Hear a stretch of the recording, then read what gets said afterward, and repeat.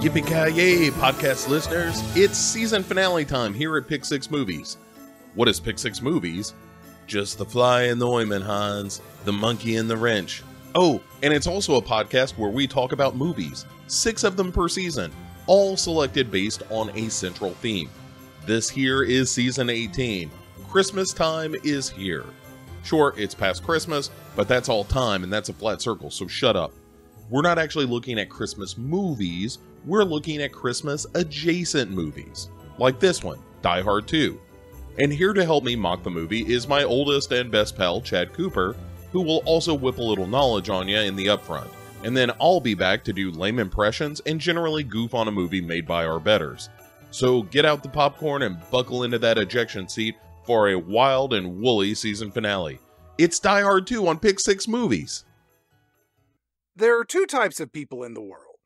Those people that say Die Hard is their favorite Christmas movie, and those people who roll their eyes when they hear people say that Die Hard is their favorite Christmas movie. Let's go ahead and set the record straight before we go any further. Die Hard is a movie that takes place at Christmas, but it is not a Christmas movie by the definition that a Christmas movie is a movie where the removal of Christmas would fundamentally prevent the narrative of the film from taking place or alter key events in the film.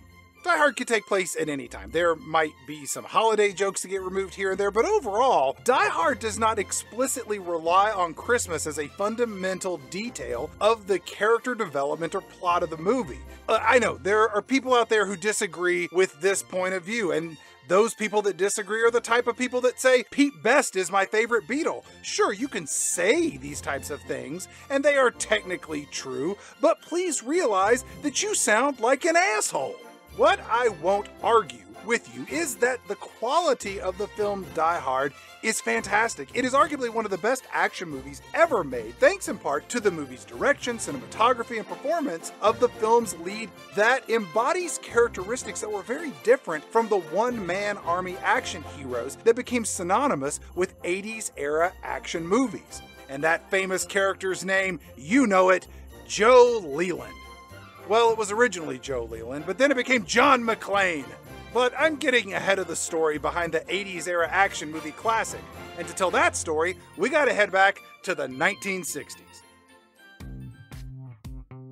In 1966, Roderick Thorpe published the novel The Detective. Thorpe worked at a detective agency that his father owned. How cool is that? He graduated college and pursued his passion of creative writing. He later taught at universities in New Jersey and California, and his passion for writing led to freelance articles in newspapers and magazines, which was the practice of many writers at the time. The publication of the novel, The Detective, was a hard-hitting look at police life. And the book was very well received, and 2 years after it was published, it was turned into a feature film starring Frank Sinatra as Detective Joe Leland. The movie was incredibly successful, becoming the top-grossing movie of 1968, and was viewed by many as the best performance Sinatra gave in his career. The film adaptation of the novel, The Detective, was a classic film noir movie, but it was also a move towards more adult depictions of what it was like to work as a police officer in the real world. And the movie was also one of the first major Hollywood movies that explicitly dealt with the subject of homosexuality. Sinatra's portrayal of Detective Joe Leland was grounded and earnest, and he was a man dealing with marital issues as he discovers this open and shut case is a little more complicated than you could ever even begin to imagine. For novelist Roderick Thorpe, this success was a huge career boost. His book was a huge hit. There was a movie based on the book that was a massive success. And with all this success swirling around, what do? You write a sequel. So in 1975, Thorpe published the novel Nothing Lasts Forever as a follow-up to the 1966 novel The Detective. Thorpe said he went to see the movie The Towering Inferno, which was one of those superstar-packed ensemble cast disaster movies from the 70s about a skyscraper that catches on fire. Thorpe goes to see this movie. He goes to sleep that night and has a dream about a man being chased around a high-rise. He wakes up and says, "Hey, I got my idea for the sequel to The Detective." So here's what happens in the book Nothing Lasts Forever. NYPD detective Joe Leland returns, of course, as he's visiting a 40-story office headquarters, the Klaxon Oil Corporation in Los Angeles on Christmas Eve, where his daughter, Stephanie Leland Gerano, works. Leland is waiting for his daughter's Christmas party to end, the way a good dad does, and wouldn't you know it, a group of terrorists take over the skyscraper, led by the brutal Anton, Little Tony the Red, Gruber. Joe Leland gets wind of all this, and he knows that Gruber is a bad dude because of a counter-terrorism conference he went to a few years ago. Joe Leland ends up barefoot in the office complex and works with a young 22-year-old new LAPD recruit who's on the outside. This young cop's name, Al Powell. And only with his trusty police-issued revolver, Joe Leland fights the terrorists to save the hostages. That includes his daughter and his grandchildren. Whoa, he's a grandpa? All right. It should be noted that the terrorists, as led by Little Tony the Red Gruber, are there to expose the Klaxon Oil Company for being in cahoots with Chile's dictatorial military government, exposing the shenanigans between this oil company and these Chilean no-goodniks, which leads to the execution of the oil company CEO and the terrorist plan to dump $6 million in cash out the window of the high-rise down to the streets below in protest. Merry Christmas, citizens of Los Angeles! Detective Joe Leland kills 11 terrorists. Look at you, Joe Leland, killing people. And in the climax of the book, Detective Joe Leland shoots and kills Little Tony the Red Gruber, but his daughter also falls to her death during this standoff. Detective Joe Leland blames the oil company for the terrorist attack happening in the first place, and he goes to the top of the high-rise and he dumps the $6 million out the window as a big middle finger to Big Oil and to ease the pain of his now dead daughter. Detective Joe Leland leaves the building, remember, it's Christmas Eve, and he comes across a female terrorist who's still alive. He shoots her in the head. Then this terrorist named Carl, who you thought was dead, but he's not, he pops up, and wouldn't you know it, LAPD's finest 22-year-old new recruit Al Powell shoots and kills him. Our story comes to an end with Detective Joe Leland bitter and broken more than he was when he showed up a few hours ago. His daughter is dead, and he's killed a good baker's dozen's worth of terrorists. Sounds like a pretty good book, doesn't it? I mean, a review of the book in the Los Angeles Times said Nothing Lasts Forever was a ferocious, bloody, raging book, so single-mindedly brilliant in concept and execution, it should be read in a single sitting. This was back when people read books. Roderick Thorp wrote a novel that was a solid piece of fiction that was tailor-made for a big screen adaptation, and Thorp wanted Frank Sinatra to return to play the iconic character Joe Leland. But Sinatra turned down the offer. Why did he turn down the opportunity to reprise his role as Joe Leland? Well, maybe old Blue Eyes didn't see himself crawling around in air ducts or leaping off of a high-rise building with a fire hose wrapped around his waist. Both sequences from the novel. Also, Frank Sinatra was 75 years old when he was offered this role in the movie. Oh my God, 75. With Sinatra out as the lead character, producers started looking for another actor to play the lead in the big screen adaptation of Nothing Lasts Forever. At one point, Clint Eastwood was attached to the project, and he was going to star in an adaptation in the early 80s. Now, that's an old man I can see crawling around air ducts and leaping off buildings with a fire hose strapped to his waist. Regretfully, that movie was never made. Screenwriters Jeb Stewart and Steven D'Souza were tasked with adapting Nothing Lasts Forever to the big screen. D'Souza was fresh off his success with Nick Nolte and Eddie Murphy and the buddy cop blockbuster 48 Hours, and he also wrote the action-packed extravaganza Commando, starring Arnold Schwarzenegger.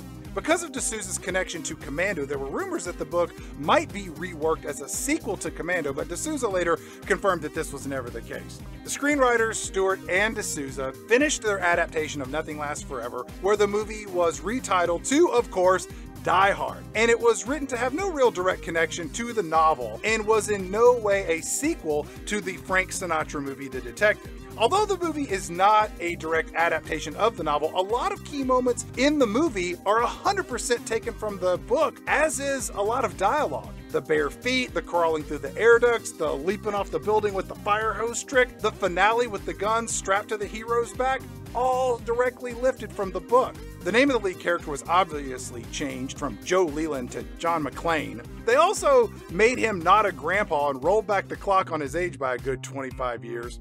Our hero's daughter became an estranged wife, the American Klaxon Oil Corporation became the Japanese Nakatomi Corporation, the terrorists in the film were turned into thieves stealing $640 million in negotiable bearer bonds, and they were not there to give the finger to the fossil fuel industries. Don't want to piss those guys off in the 80s. You don't want those gas lines like you saw in the 70s, do you? But all of these changes in editing are not uncommon when screenwriters adapt a novel into a screenplay. Heck, in Winston Groom's novel Forrest Gump, the title character goes into outer space with a male orangutan named Sue who goes weightless, and orangutan piss flies around the capsule and hits another astronaut in the face. Not everything in the book has to go into the movie, although I would have enjoyed seeing Tom Hanks dodge floating blobs of monkey piss. But back to our movie intro. So movie producers had their script for Die Hard, and they needed a real deal action star to make this movie a hit. D'Souza's work on Commando certainly introduced Arnold Schwarzenegger's name and put him at the top of the list to possibly star in Die Hard. Sylvester Stallone's role as John Rambo, Harrison Ford's time as Han Solo and Indiana Jones certainly got his name on the list. Charles Bronson's time in the Death Wish series, Robert De Niro, Nick Nolte, Mel Gibson, Richard Gere, Don Johnson, Burt Reynolds, they were all considered, but none of them were really interested, or they just weren't the best fit to play John McClane. Enter Bruce Willis. Willis wasn't obviously the first choice to play John McClane because at the time he was known as a comedic actor and not an action hero. Keep in mind that action heroes in the 80s were piles of muscles or people that knew martial arts. They were big and bad and men to be feared. At this time, Bruce Willis was anything but a stereotypical action hero type. In 1985, Bruce Willis was starring in the American Broadcast Company comedy drama TV series Moonlighting alongside Sybil Shepherd. This role showcased Willis's charming, lovable ability to play the comedic lead as Detective David Addison. So how did Bruce Willis land what is arguably his most iconic role? Die Hard director John McTiernan cast Willis as the lead, despite pushback from the studio, who felt that the choice doomed the film to failure. But McTiernan, who was fresh off directing Arnold Schwarzenegger in Predator, was riding high on that movie's success, so he had a little bit of pull. McTiernan felt that Bruce Willis's lack of bulging, weight room exploding muscles and rippling veiny physique was exactly what was needed to make John McClane a character with which audiences could sympathize. And McTiernan was right. Bruce Willis's performance as John McClane came across as a regular, hardworking cop who unexpectedly finds himself in dangerous circumstances. John McClane was grounded in reality when compared to the action heroes of the 80s. And the success of the movie, anchored by Bruce Willis's performance, solidified him as an action movie icon. Bonnie Bedelia was cast to play Holly McClane. John McClane's wife, Sergeant Al Howe, was played by Reginald VelJohnson, a role that he somewhat reprised when he headed up the ABC sitcom Family Matters, where he was quickly upstaged by Jaleel White as the character Steve Urkel. Professional asshole character actor William Atherton was cast to play an asshole, fresh off his performance as asshole Walter Peck in Ghostbusters and as asshole Jerry Hathaway in Real Genius.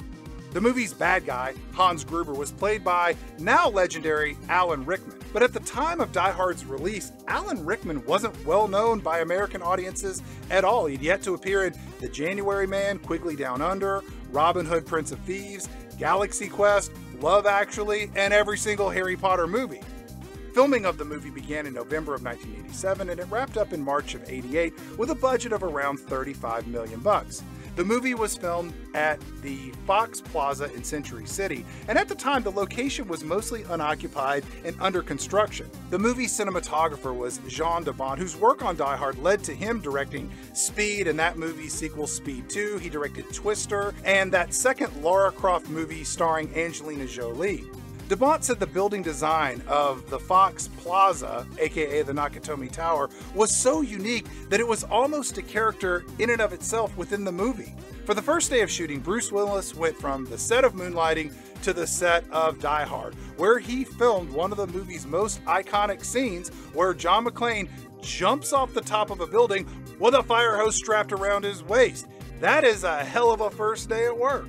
Bruce Willis said that his role as John McClane in Die Hard was really challenging because the majority of the movie had him acting alone.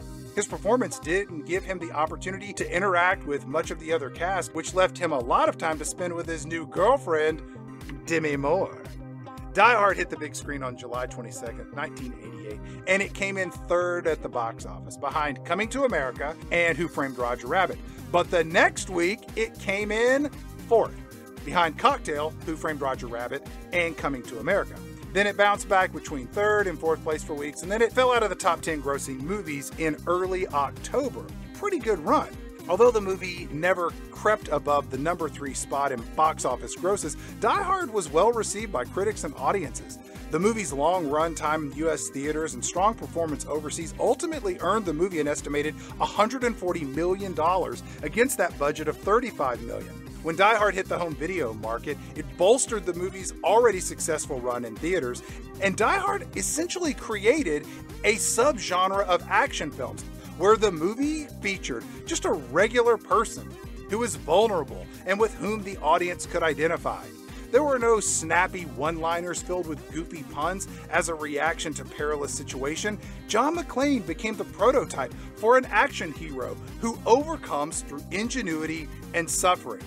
The success of Die Hard led to a string of copycat movies, including, but not limited to, Die Hard in a hockey stadium, Sudden Death, Die Hard in a prison, The Rock, Die Hard at a boarding school, Toy Soldiers, Die Hard on a mountain, Cliffhanger, Die Hard on a battleship, Under Siege, Die Hard on a train, Under Siege 2, Die Hard on a bus, Speed, Die Hard on a cruise ship, Speed 2, Die Hard on a plane, Passenger 57, Die Hard on a different plane, Executive Decision, Die Hard on a different plane with prisoners, Con Air, Die Hard on a different plane with the President of the United States, Air Force One, Die Hard at the White House, White House Down, Die Hard in the White House but with a different president, Olympus Has Fallen, and finally Die Hard at an airport, Die Hard 2, Die Harder. With the success of Die Hard and everybody getting in on the Die Hard formula, it made sense that John McClane would return for another silver screen adventure. Stephen D'Souza returned to write the screenplay, Doug Richardson stepped in as his writing partner, and the script for Die Hard 2 was adapted from a novel as well, titled 58 Minutes, written by Walter Wagner. Wagner published the novel in 1987, and it's centered on a protagonist who has to take out a group of terrorists in an airport before the plane his wife is on crashes. How exciting!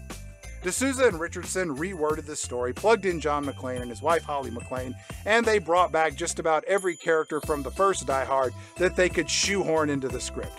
John McTiernan did not return to direct the sequel. Instead, he opted to helm the film adaptation of the Tom Clancy novel, The Hunt for Red October. Remember when they used to base movies on books? That was a good time. And John McTiernan's directorial influence is clearly absent in the movie sequel. Taking over in the director's chair was Renny Harlin, a man who was fresh off A Nightmare on Elm Street 4, The Dream Master.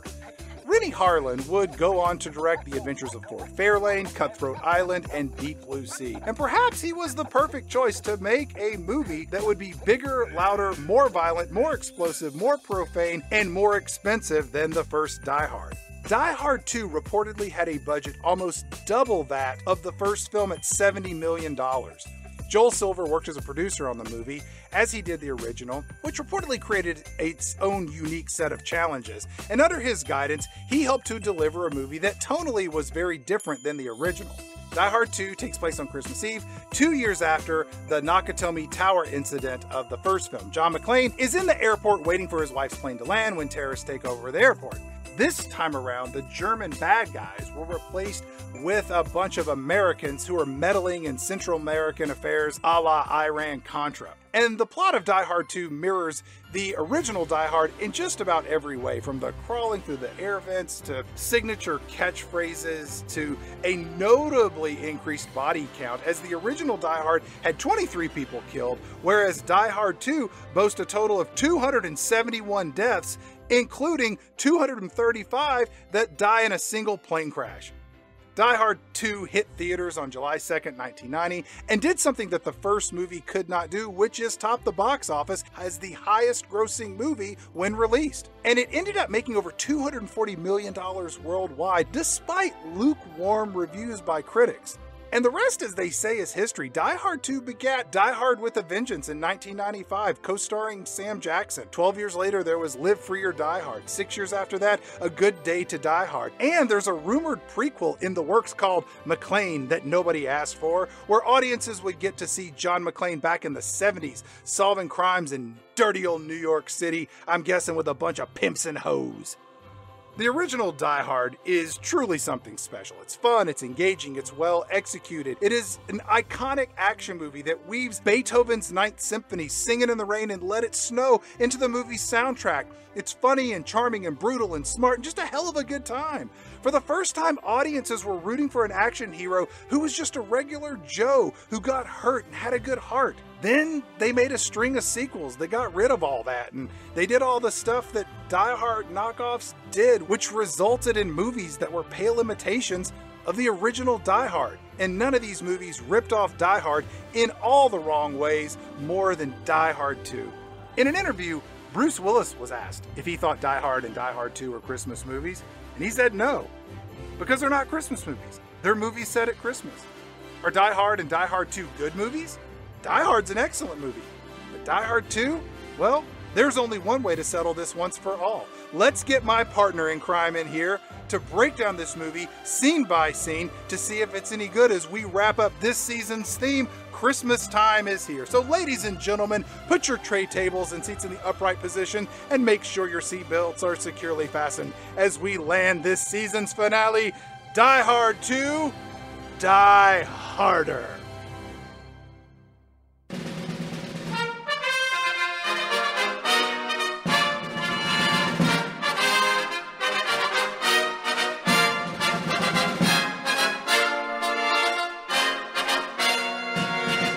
And welcome to Pick Six Movies. I'm Chad Cooper, and I am joined by the man who can yippee-ki-yay any motherfucker better than anybody I know, Mr. Bo Ransdell. Bo, how are you doing this evening? How we end up doing the same show, the same guy, whatever Bruce Willis says in this movie. Hey, we're doing a Bruce Willis movie. That was only a matter of time.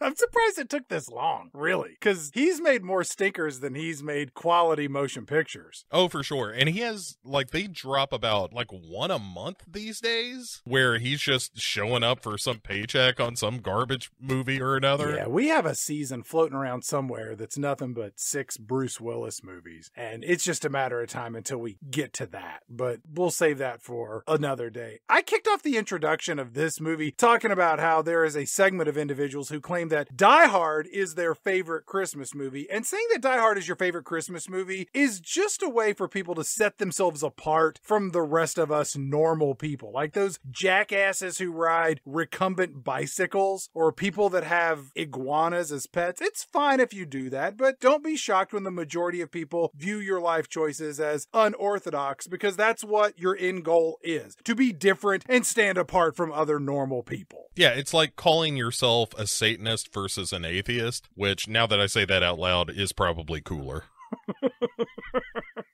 And if Die Hard is your favorite Christmas movie of all time, why isn't Die Hard 2 your second favorite Christmas movie? Nobody ever talks about Die Hard 2 as a candidate for best Christmas movie, mostly because it's not very good. Yeah, because it's terrible. It's a bad movie that reminds you of a good movie, but is in itself not a good film. No, it's very formulaic. It does everything that the first one did, but in a completely different way, which is the recipe for a good action movie sequel. Please see Lethal Weapon 2 as an example of how to pull that off exquisitely well. This is more of a Home Alone 2 type of copy and paste when it comes to bad movie sequels. And speaking of Lethal Weapon 2, this movie really wants to be Lethal Weapon 2 in so many ways. I wish it started as exciting as Lethal Weapon 2 did. At the beginning of this movie, you get the big block letters that crash into the screen, Die Hard, clank, clank, 2, clank. But instead of a high-speed car car chase featuring known anti-Semite Mel Gibson and a man who's getting too old for this shit, Danny Glover, we just see a car being towed in the snow outside LaGuardia Airport in Washington, D.C. Which is the exact opposite of a car chase, is a car being towed because it's been parked illegally. And it's one of those, you would presume a New York cop, even though he's a Washington cop, but he looks like a guy who would be eating a donut at any given time. He's writing out a ticket, and of course, Bruce Willis, in his trademark Christmas gray sweater, is running up. He's like, "Hey, come on, pal. I'm a cop. How about a little professional courtesy?" Hey, thin blue line, you know? Blue lives matter. Cop and a half. Stop or my mom will shoot. I was a cop in New York. I moved to L.A. because my wife took a job. Did you see the first Die Hard? If so, hopefully all this rings a bell to you because we're in Washington, D.C. Great little democracy. This is a prime example of why this is an inferior movie, and it's because of this exposition dump that he gives a cop writing him a ticket. "Hey, I didn't want to move out to L.A., but that's where your career was, man." You're like, who gives a fuck? You're getting a ticket. You're like, where that argument begins and ends is, "Hey, I'm a cop too." "Oh, that doesn't matter? I guess I shut the fuck up then." This traffic cop, he says, "Fuck you, Merry Christmas." And then they tow John McClane's car. And then his beeper goes off because we're in the early 90s. Do you ever have a beeper, Bo? No. I never did. I went straight to a flip phone. Oh. Yeah, he's got one of those like, "Oh my God, I guess I gotta score some grass for those kids. My beeper's going off. I'm outside an airport." We cut to inside the airport, which looks like the Sunday after Thanksgiving and not Christmas Eve when our movie takes place. There are people everywhere. It is madness, which is the first piece of evidence that I present to the court around the implausibility of all the bullshit in this movie taking place on Christmas Eve. There is no way all of the lunacy that happens in this film would ever happen on December 24th after 3 p.m. Does this happen on Christmas Eve? Yes! 'Cause the only reference I remember in the movie is Fred Thompson saying it's Christmas week. No, it is Christmas Eve. I looked that up on something and something said it was, so it is. Fair enough. Like, I've never been in an airport on Christmas Eve because I have a family and I'm loved. Right, because it's a sad, lonely place. You go there first and you're like, well, this isn't depressing enough. Is there a Greyhound station nearby?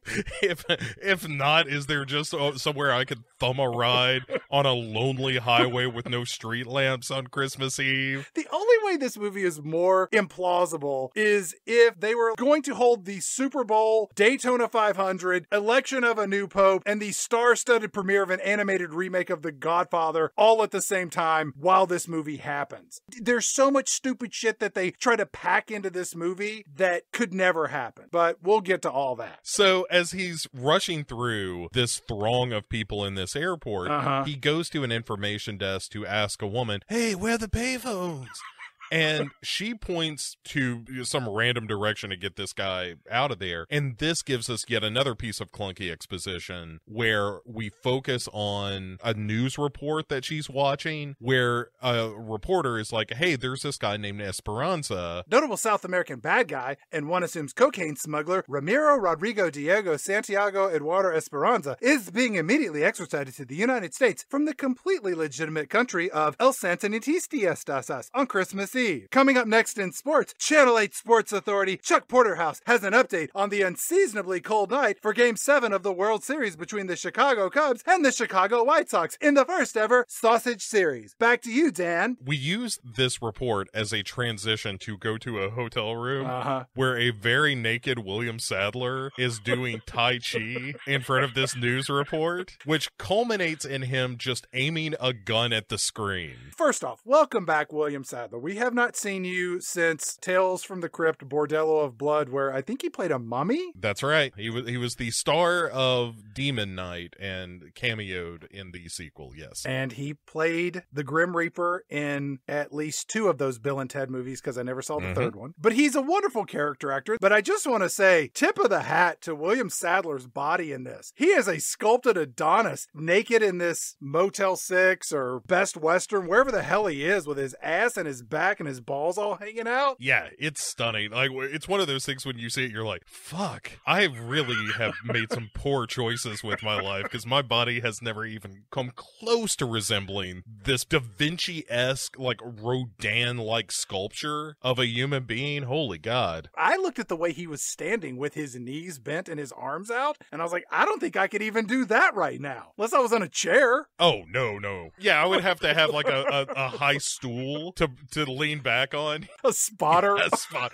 Somebody just be like, whoa, he's listing to the left. Somebody get underneath there. We cut away from the Adonis that is William Sadler naked to Bruce Willis in the airport for a scene that means nothing. It's just him wandering around still looking for a goddamn phone. And then we cut back to William Sadler. It's just to show that there's passage of time. That's the whole point of it. Back at the hotel, naked Colonel Bad Guy, our Tai Chi expert, he's leading this team of military mercenaries, and they all like march out of their rooms down the hallway of like La Quinta. I really like that they all come out of their rooms like synchronized. Yeah.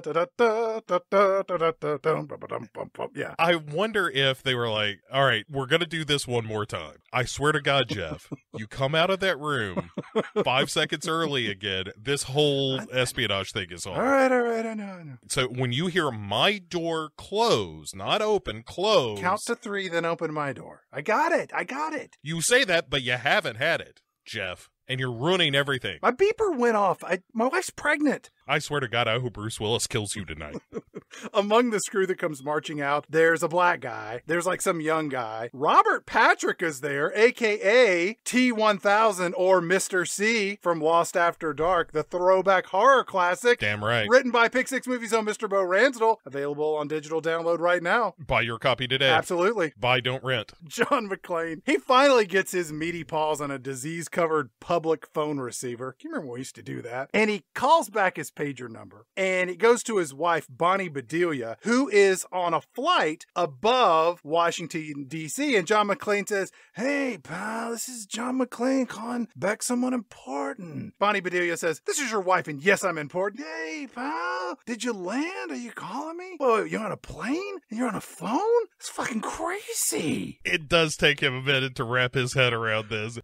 Progress for me peaked at frozen pizza, man. No, it's the 90s, you idiot. We have microchips and microwaves and faxes and earphones. Look, did you shoot anybody yet? No? Good. Look, try not to murder countless people before my plane hits the ground. It's gonna be half an hour landing, and hopefully you didn't get my mom's car that she let you borrow towed earlier in the movie. Hopefully that didn't happen. Look, I'd never do that. By the way, how about we ditch our lousy kids and go right to a motel and get down to some fucking? And she's like, all right, I guess. I don't really care for our family that much, so I'll just spend Christmas Eve with you. Toodles, click. Yeah. So there's this old lady sitting beside Bonnie Bedelia on the plane, and this old woman says, "Isn't technology wonderful? You know, I used to carry mace, but now I carry this taser.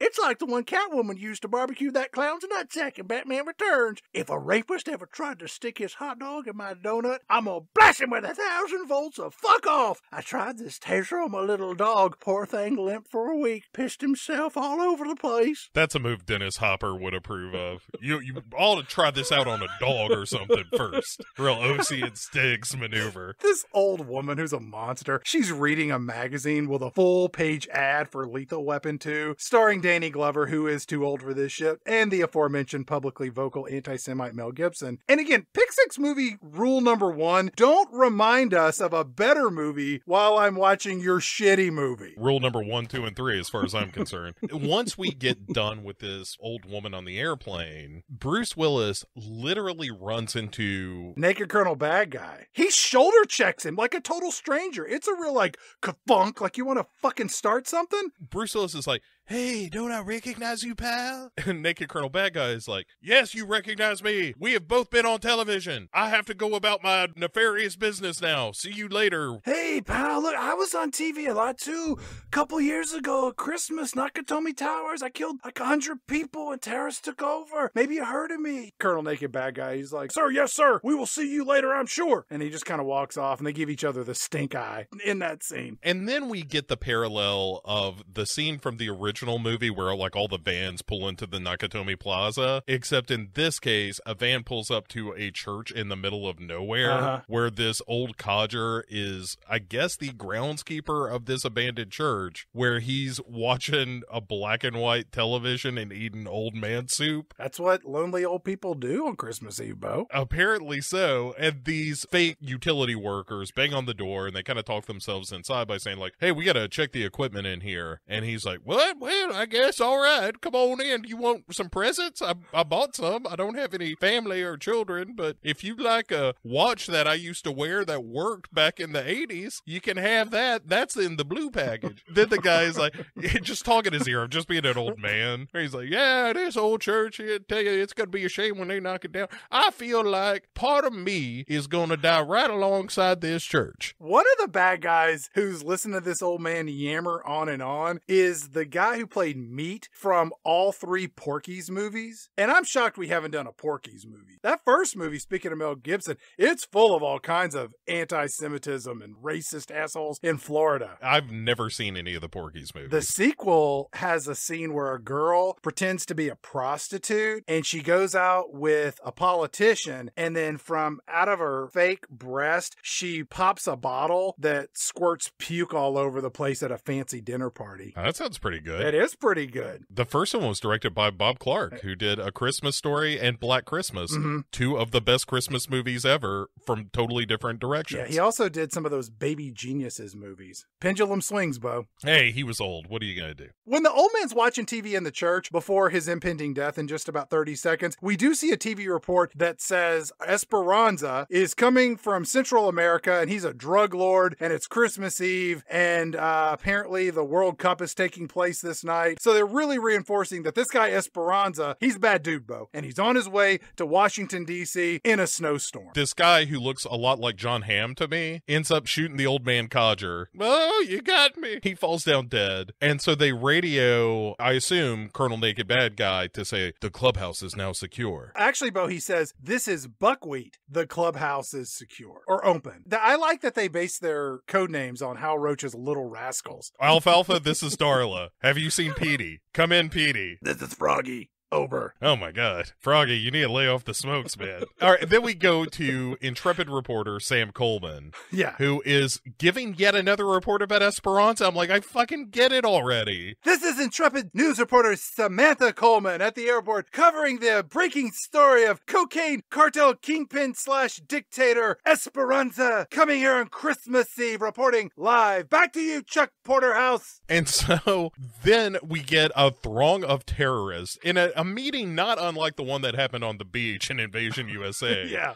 Where it's just a group of terrorists, one of whom looks a lot like Christopher Guest to me, joining his pals, and he's like, so everything is in position, and a big storm is blowing in. God loves the Corps. And they all sync their watches in the most suspicious way possible, and one of them's like pulling out an earpiece and sliding a mysterious package, again, not unlike Invasion USA, under the table to another dude. Meanwhile, Bruce Willis is just sitting at the bar. Chain smoking. Oh, man. A, how much I wish I could get away with smoking still. And two, remember the days when you could smoke in an airport? Holy crap. That's when America was really something, Chad. When John McClane is watching these two goons in the airport lounge, they're not doing anything suspicious at all. Even using his hypersensitive super cop detective, whatever he's got. I've watched this movie twice recently. There's nothing that they're doing that would lead one to believe they're up to no good. It's not like in Beverly Hills Cop when the dude's in the strip club with the bulge in his jacket in the summertime. Like, they're just a couple of guys sitting there. And he's just like, hey, pal, they look like a couple of fucking assholes. Well, they're doing the package slide under the table, and there's the earpiece. Like, given his background with terrorists popping up out of nowhere, I think he's like, his spidey sense is tingling a little bit. He's just looking for somebody to shoot. Oh, sure. He's had the thrill of taking a human life. And it has been 2 years, to the best of our knowledge, since that has happened. Maybe he's done something behind closed doors, but he wants something public, something that's going to make the 10 o'clock news. I mean, if we're positing that Bruce Willis is a thrill killer, you're going to get no argument out of me.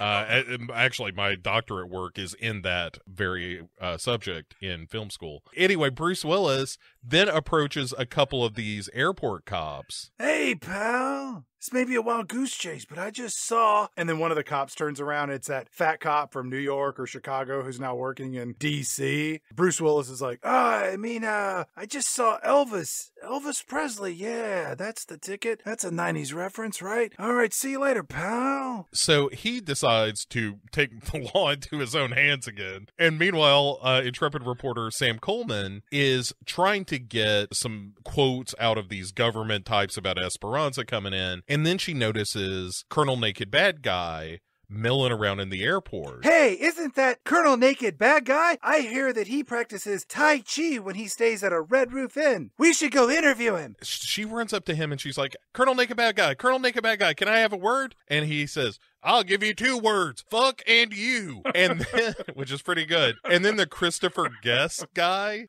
says, hey, you're a pinko bitch, and kind of shoves her out of the way. This was back when being aligned with the Russians was a bad thing, Bo. Well, I don't know if you read the news lately. Kind of is again. But it's really interesting because you have to kind of dig for the motives in this movie of like, what do these terrorists want to accomplish? I still don't know. I figured it out on the second view. Was the time where I was like, oh, okay, that's the reason for all of this. But anyway, we'll get to it in a minute. Yeah. So Bruce Willis, meanwhile, follows one of the dudes that was exchanging shit at the table to a locked door. Hey, maybe there's somebody in here I could legally kill as a police officer. That'd be fun. I love having one of those murder boners. Hadn't had that in like 6-8 weeks. And he tries the door, it's locked, and then he looks at this baggage guy. Hey, pal, you got a key to this door? Why don't you open it up? I'm a cop, as best as you know. Well, when the guy's like, no, I will not open this door for you. Come on, I'm gonna go kill a couple assholes, pal. Right, he flashes his badge, and then he's like, hey, how about you go get the airport police? I'm about to shoot a bunch of people. Right.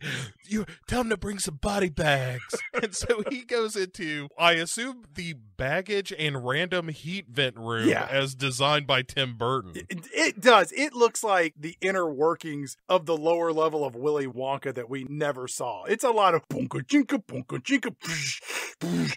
It's crazy. And so he sees one of the terrorists that he's been kind of stalking through the airport talking to another dude. And Bruce Willis, again, having no authority whatsoever in this situation, is like, hey, pal, you got any ID? And they just start shooting at him. And then he immediately shoots back. They're like, we've got ID.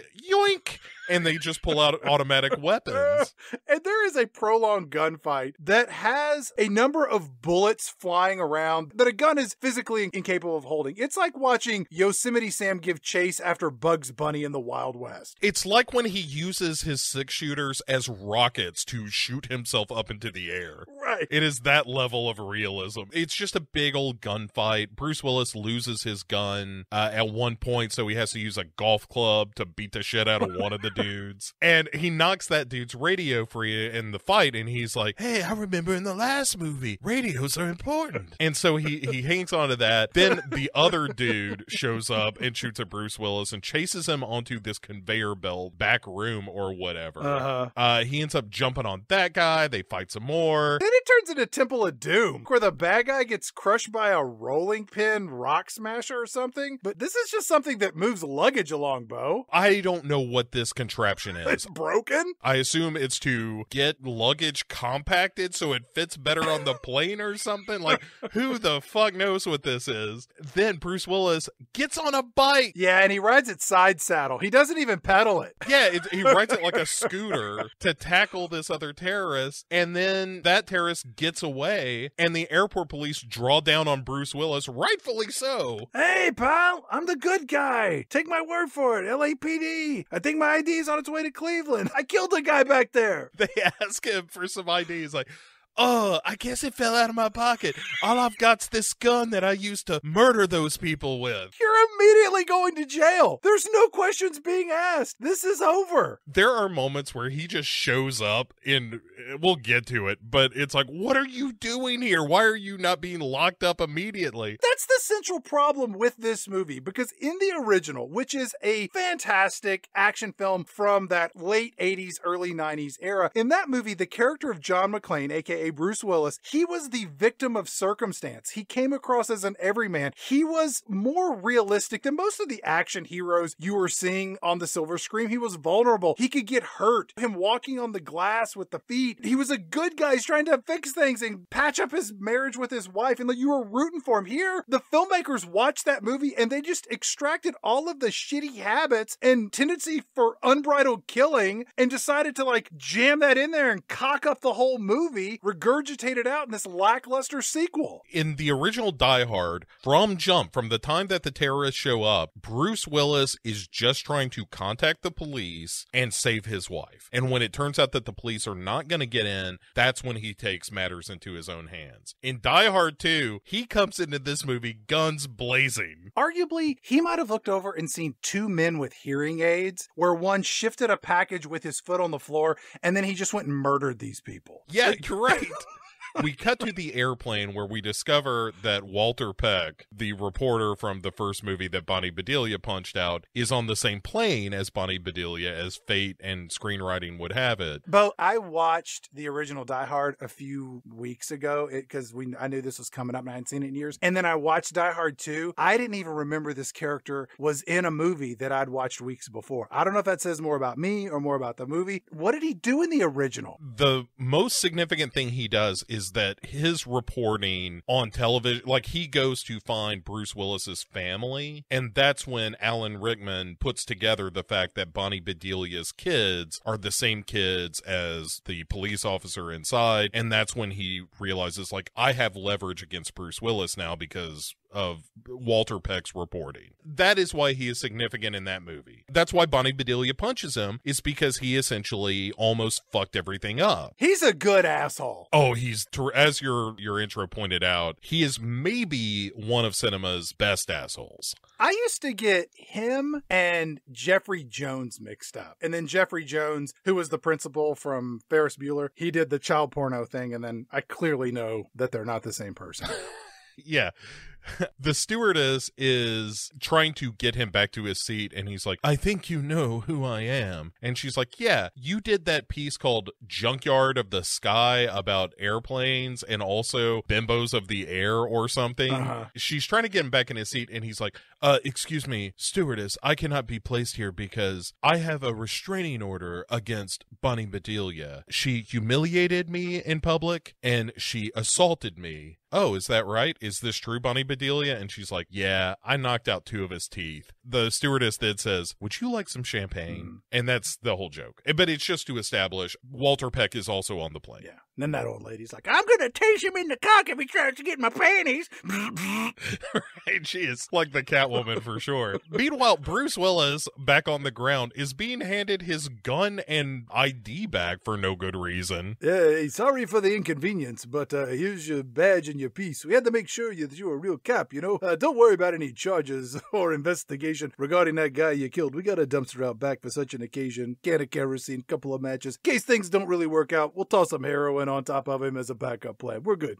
On the forms, we're just going to check the box that says minority. Trust me, no one will ask any questions. They wheel this bullet-filled body out through the middle of the airport. An intrepid reporter, Samantha Coleman, and her pinko commie cameraman, they're there filming all this, and John McClane says to the only police officer standing around, hey, pal, you gotta seal this place off. It's a crime scene. And the cop says, hey, that sounds like a pretty good idea, but maybe we need to go ask the captain first. Bruce Willis says, take me to the captain. I'll straighten him out, pal. pal. While they're on the way to the captain, in quotes, Colonel Naked Bad Guy's men are pickaxing the frozen ground outside this church. And one of the dudes that we saw shooting it out with Bruce Willis, the one that got away, shows up and he says, the mission was a success, but it was almost compromised. Colonel Naked Bad Guy pulls out his gun, puts it to this guy's head and is like, you have disappointed me for the last time. And then pulls the trigger, but there's no bullet in the chamber, just to scare the shit out of this guy. And he says, next time you fail me, the chamber will not be empty. Dismissed, goon number 2, if that is your real name. And it's like, why are you being so mean? You catch a lot more flies with honey than vinegar, Colonel Naked Bad Guy.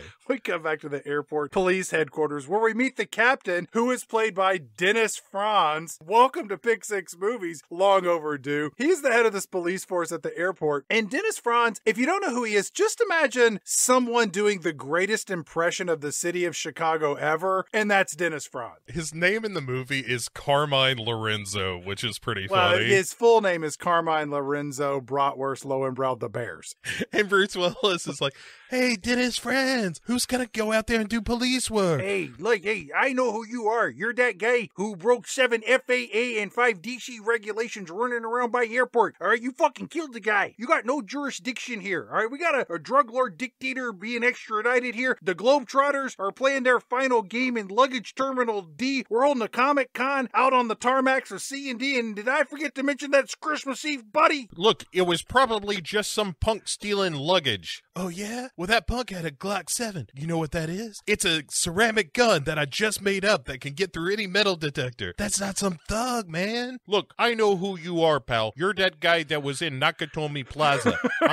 I want you to get the hell out of my office right now. I got a bratwurst to eat, and you're giving me an ulcer. Just because the TV thinks that you're hot shit don't mean that you're really just cold boogers on a paper plate, all right? At best, you're warm diarrhea in a Dixie cup. The Bears, the Bulls. Get out of my office! And Bruce Willis, on his way out, drops this little bonbon where he says, hey, Lorenzo, let me ask you something. What sets off the metal detector first? The lead in your ass or the shit in your brains? Well, Bo, the answer is the lead in his ass. Yeah, Dennis Franz is like, look, that question makes absolutely no sense. First of all, the shit in my brains would not set off a metal detector, because unless you're drinking a heap load of Goldschlager, shit is never going to set off a metal detector.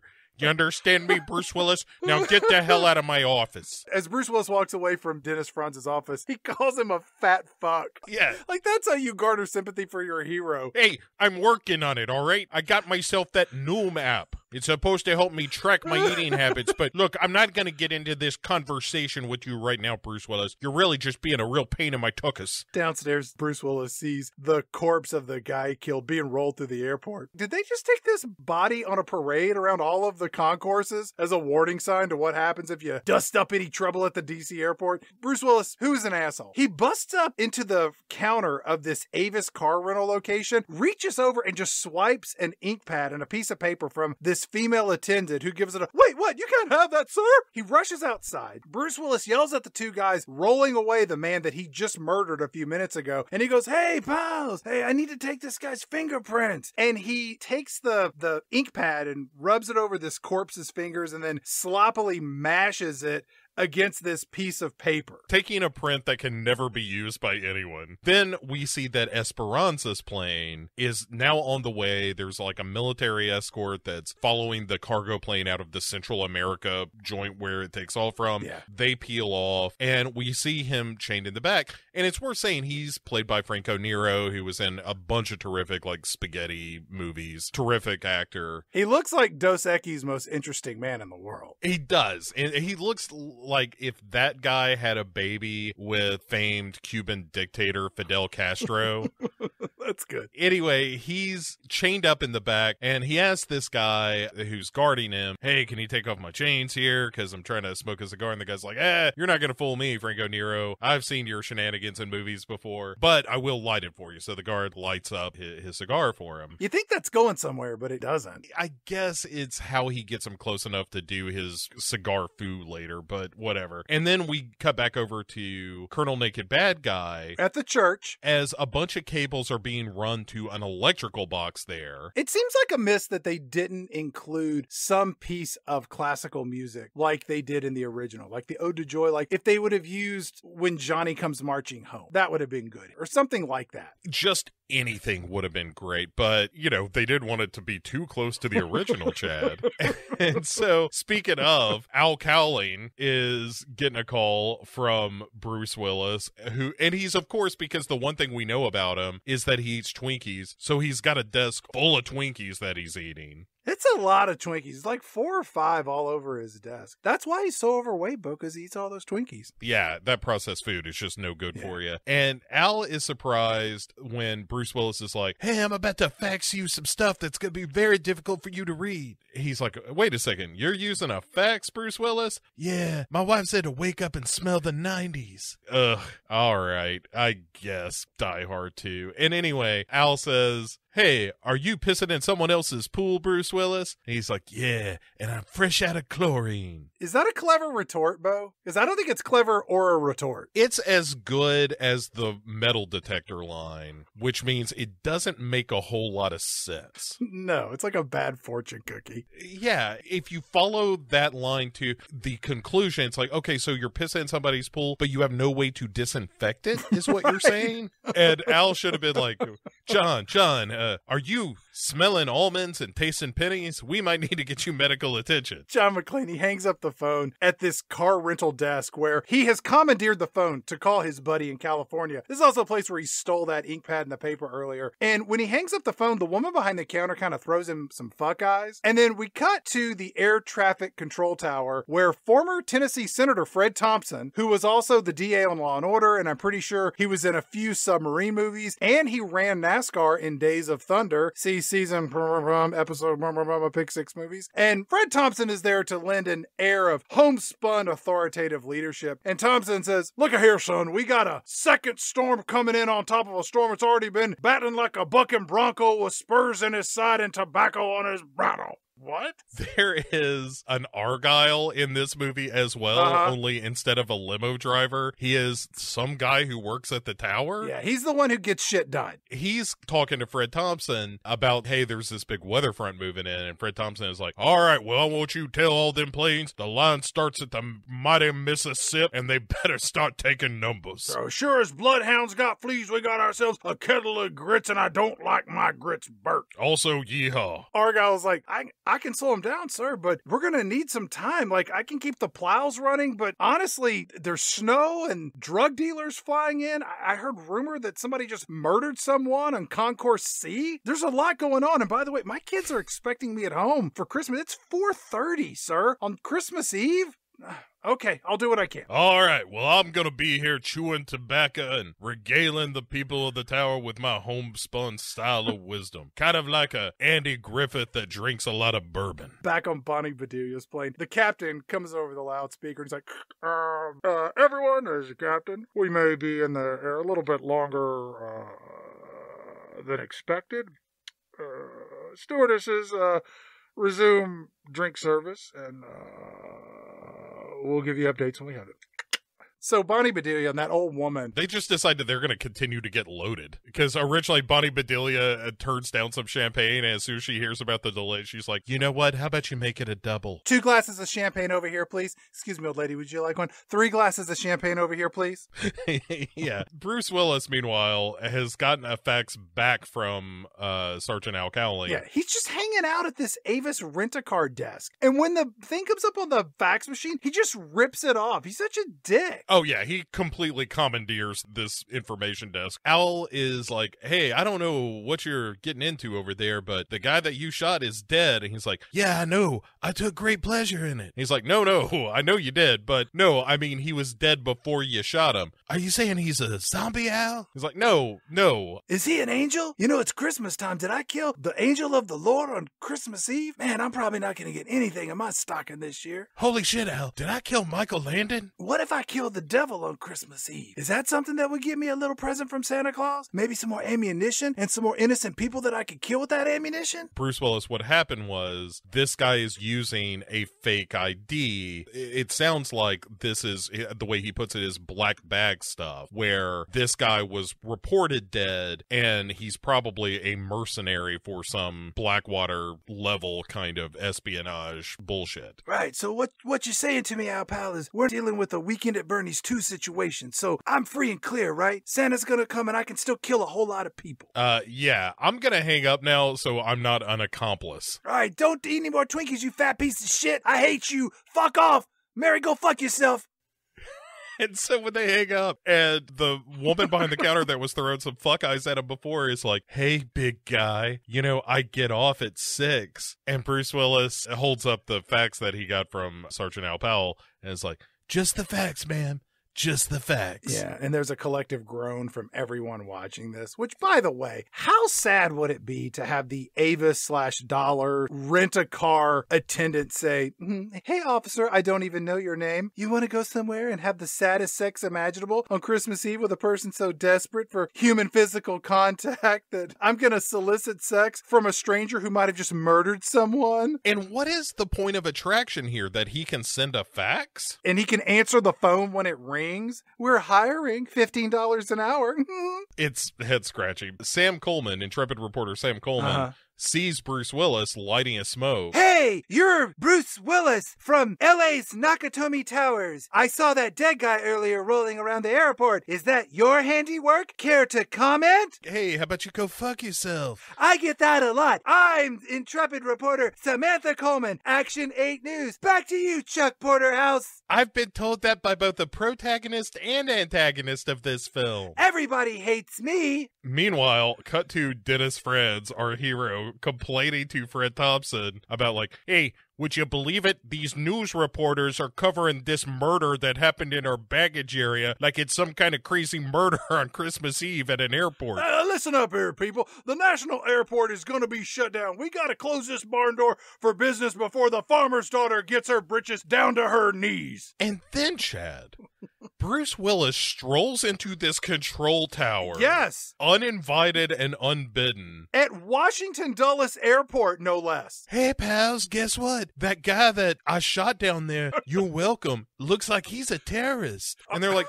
what in the hell is this guy doing in the tower here? Don't I have any guards or police people or something to keep this motherfucker out of here? Bruce Willis, he hands over his crumpled piece of paper with smeared fingerprints on it. And there's like the dead goon's face that was faxed back from Al Powell. And there's no context to any of this when he hands it to Fred Thompson and Dennis Franz, and they look at it, and then they look back at the paper, and then they look at each other, then they look at McClane, then back at each other, then up at the ceiling, kind of waiting for one of the other to speak first. And eventually somebody says, hey, what the hell is this piece of paper? It doesn't even matter, all right? Look, we got a nor'easter pummeling this place on Christmas Eve. We got to also make sure that David Copperfield, who's scheduled to make a Boeing 747 disappear tonight out on the runway, we got to make sure that can go down on live TV, all right? I don't care about any of your bullshit as it relates to this murdered nobody zombie. Meanwhile, Chad, at our church, one of the thugs reports to Colonel Naked Bad Guy, they have these systems tapped, and their mini control room is now locked. And so we cut immediately back to the tower where Fred Thompson is like, I don't understand what all this means. Well, it's a bunch of Chinese cuneiform for all I know. And Bruce Willis says, I'll tell you what it means, pal. Somebody's about to seriously fuck with this airport. We've got the resume of a mercenary and the world's biggest drug dealer on the way. Boys and girls, we got ourselves a body in the morgue that's dead twice, a trick that even Jesus H. Christ couldn't pull off on a month of Sundays during an Indian summer. Oh my God, did he just say Indian summer? Like, I've only been a traffic control operator here for like 3 weeks, but he says some racist shit. I don't even know what Indian summer means. Is that a thing? Is that racist? Everything that comes out of Fred Thompson's mouth is with that thick Southern accent.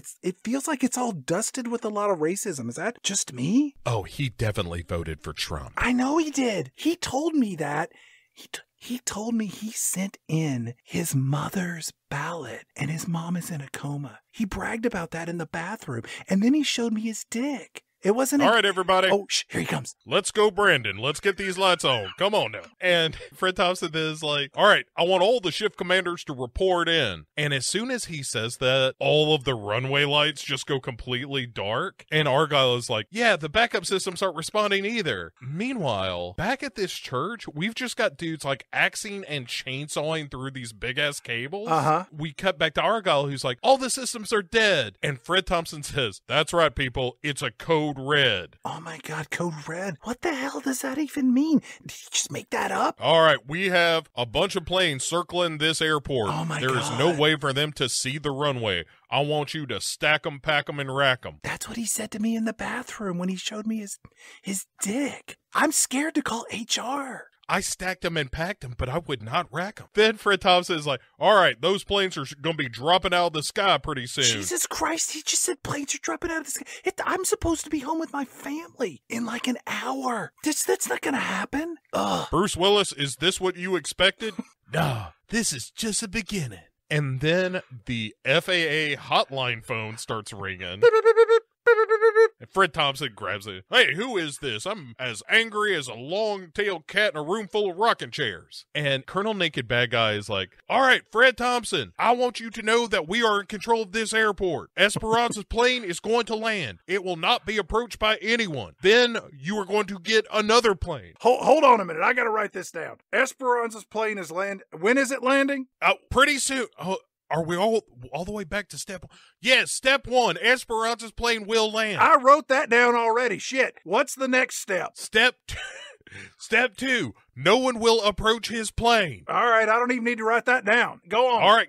Step three. You will have another plane. All right. What kind of plane do you need? A big one. All right. Fully fueled and placed at my disposal. Well, shit, I'm not going to give you a plane with no gas in it. That's just fucking stupid. All right. New plane full of gas. What else you need, buddy? You have 58 minutes to make this happen. Oh, shit. Hey, all our power went off. Is your power on at your house? Yeah, we did that. Look, all you need to know is that if you attempt to restore any function to the tower, it will be met with severe repercussions. Hang on a second, buddy.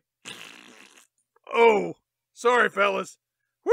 Wait, was that a fart, a shart, or a shit? It was all three. Rack 'em, stack 'em, and pack 'em. That's what I say. That's my special order at Waffle House.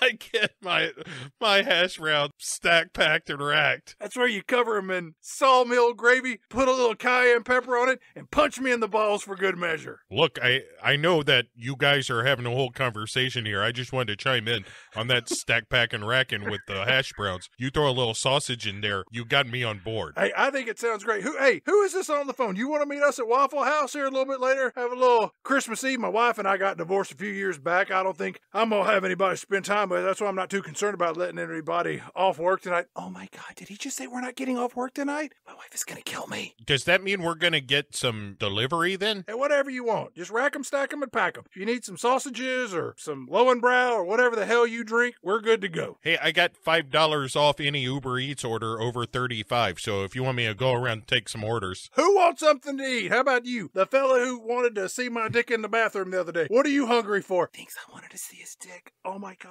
I've got it. I'm quitting this job. I'm going to hang up now.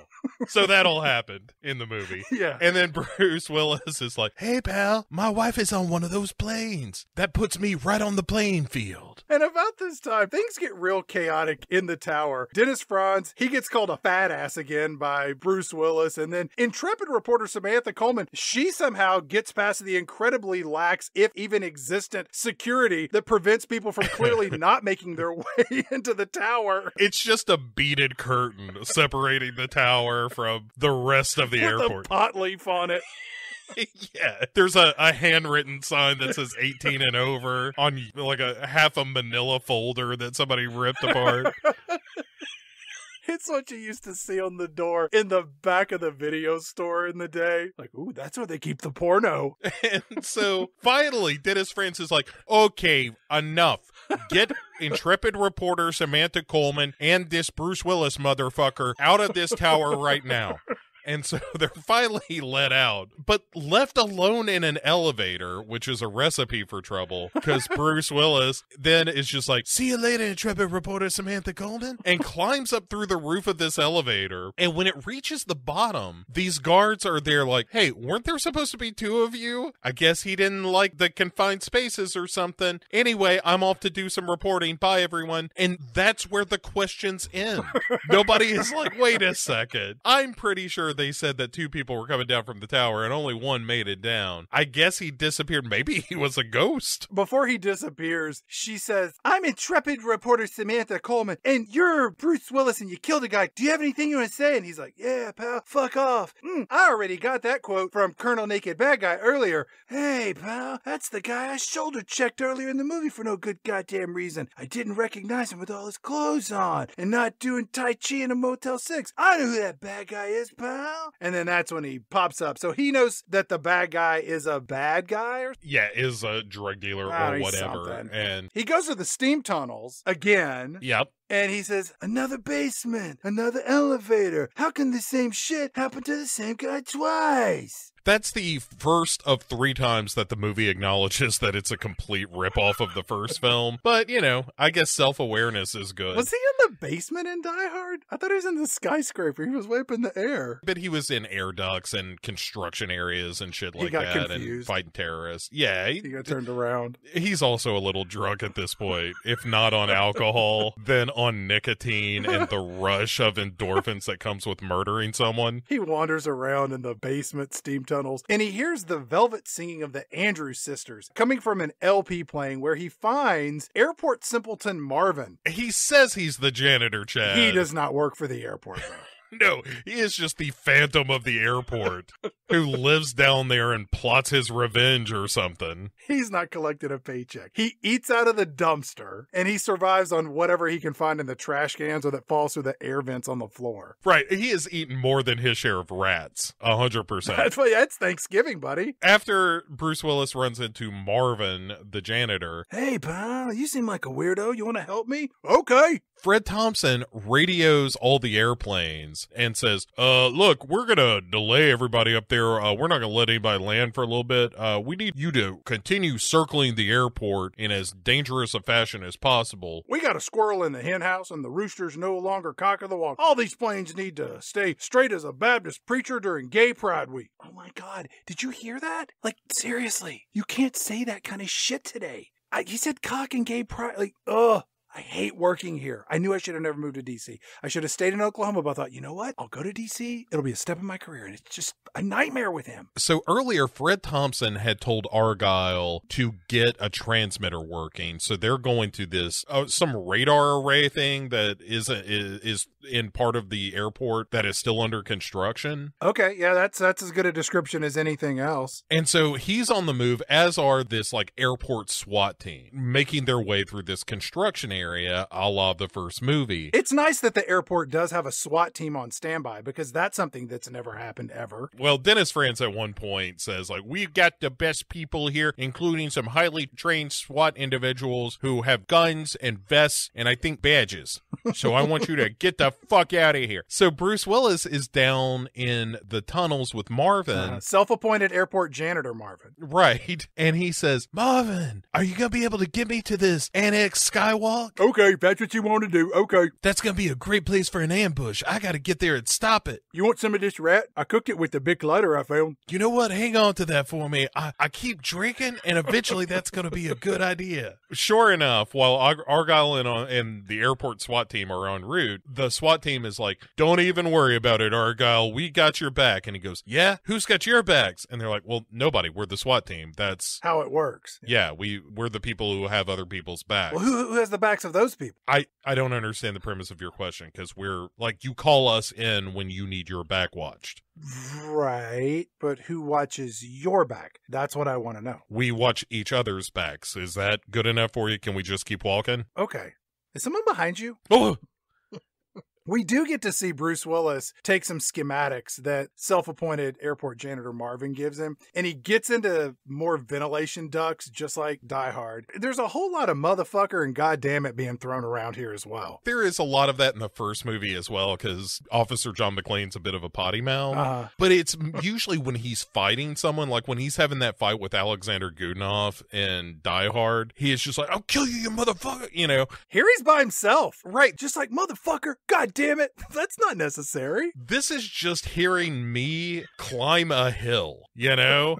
Of just being angry at nobody but myself. Trying to put on your socks in the morning. Oh, goddamn motherfucker. The SWAT team in Argyle breach this annex building, and it turns out that Robert Patrick, star of Lost After Dark, get your digital copy today. They're there with a whole bunch of other goons, and I think John Leguizamo might be a bad guy running around. He's in this movie, but if you blink, you'll miss him. I did. The plan here, as we learn, is that they anticipated this was the move that they were going to make from the tower, is to go for this radar array because it's the logical thing to get online to talk to the planes. So that is going to lure the airport SWAT team into this choke point, at which point Robert Patrick, star of Lost After Dark, get your digital copy today, please, and or 1,000 of them would be great. But with them dressed as painters, they can turn around and just kill all those guys, and so therefore neutralize the greatest threat left at the airport, which is presumably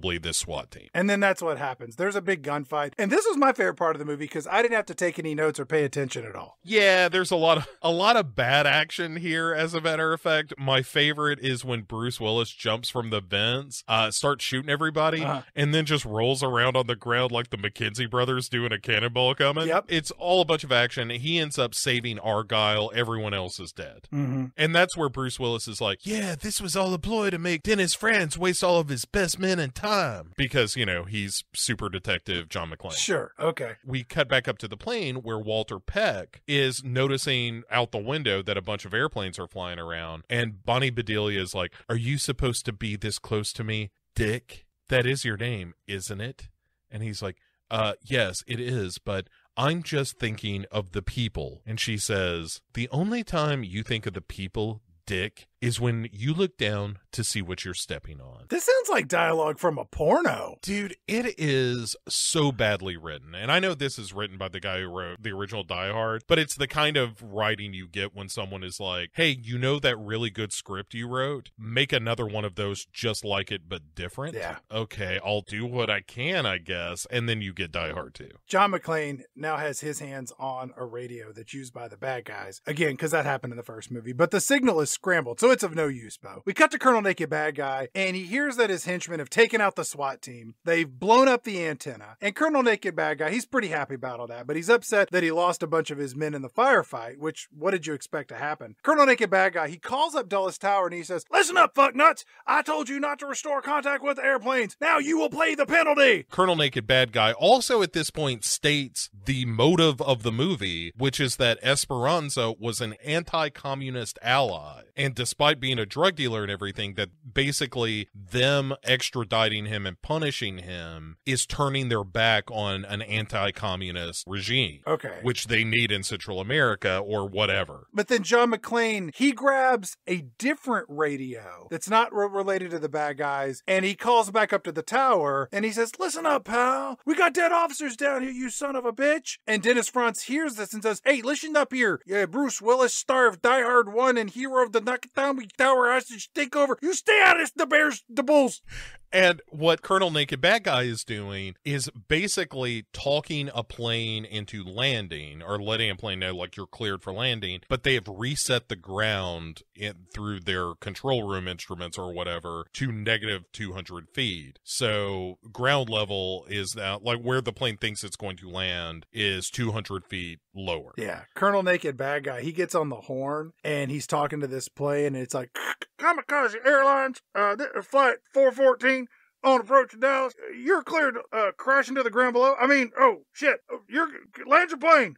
Boys, it's going to be a good one. He contacts the most British airline ever, where they're like having tea and crumpets in the cockpit. And Cole Meany, who you may or may not remember from a bunch of Star Trek stuff, he's like, oh, I'm so glad you called. We're running out of petrol up here. On the plane, one of the stewardesses is saying something like, we're like the British Rail, love. We might be late, but we'll get you there on time. We will. It is awful writing. Yeah. Yet again. But Bruce Willis overhears all this, and he's like, why are they doing this, pal? That's stupid. They're going to crash into the ground. And Argyle points out, like, they think they're talking to us, so there is no reason that they would not come barreling towards the earth and crash and kill everyone. And Bruce Willis is like, I got an idea, pal. Give me your coat. It was a gift from my aunt. I mean, I really like my coat. I'm going to need it. I'm going to be out there doing hero stuff.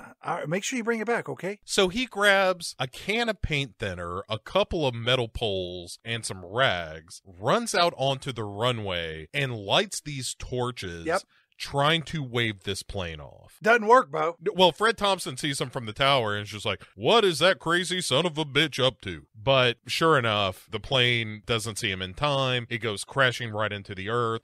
Everybody in the cockpit screams. The plane explodes. And Bruce Willis cries like a baby in the snow. Let's pause here for a moment. When this thing explodes, it is though it is full of C4, barrels of gunpowder, and flammable chemicals and fireworks. It kills 230 passengers.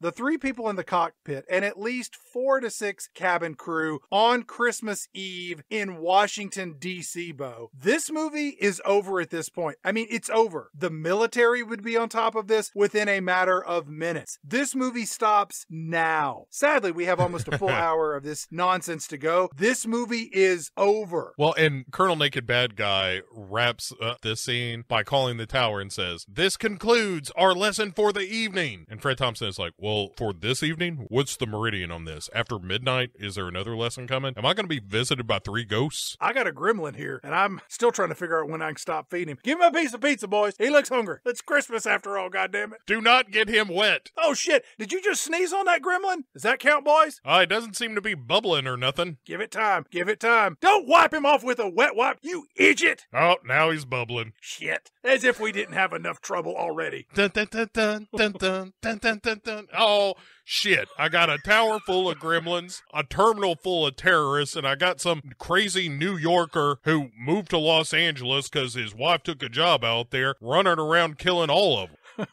Where are we? All right, so a rescue crew arrives, and Bruce Willis is holding this burned up doll from the flight, and they're like, can we have that? That's evidence. We're going to need that for the FAA when they do their investigation. And Fred Thompson is like, Argyle, I want you to figure out a way to warn those planes. And Argyle's like, I don't think we could do that. We just killed a bunch of people trying. He's, I don't care, goddammit. Get one of them gremlins, the nice looking one, and get out there and figure it out. What about the one dressed up as a lady gremlin? Maybe she's more your speed. Bruce Willis has made his way back to the airport, and he's sitting around. He's looking all sad, and he's smoking a cigarette. And then he's trying to flush out all of the highly toxic carcinogens that blew into his lungs as he wandered around the smoldering wreckage of a 747. And Fred Thompson comes over and says, McLean, I know exactly how you must feel. Wait a minute. No, I don't. I have no idea how you feel. I got a hen house full of scrambled eggs going on in my head right here. And Bruce Willis says, look, my wife's plane is still broadcasting up there, but she's going to run out of fuel soon. Isn't she, Fred Thompson? And he's like, oh yeah, she is almost certainly going to die, Bruce Willis. I wish I could tell you different, but it looks bad. Yeah, real bad. Also, the government's coming in to do something. Counterterrorism. I really wasn't paying attention. I got this list of 3 things I'm supposed to do for this other fella to fill up a plane with fuel and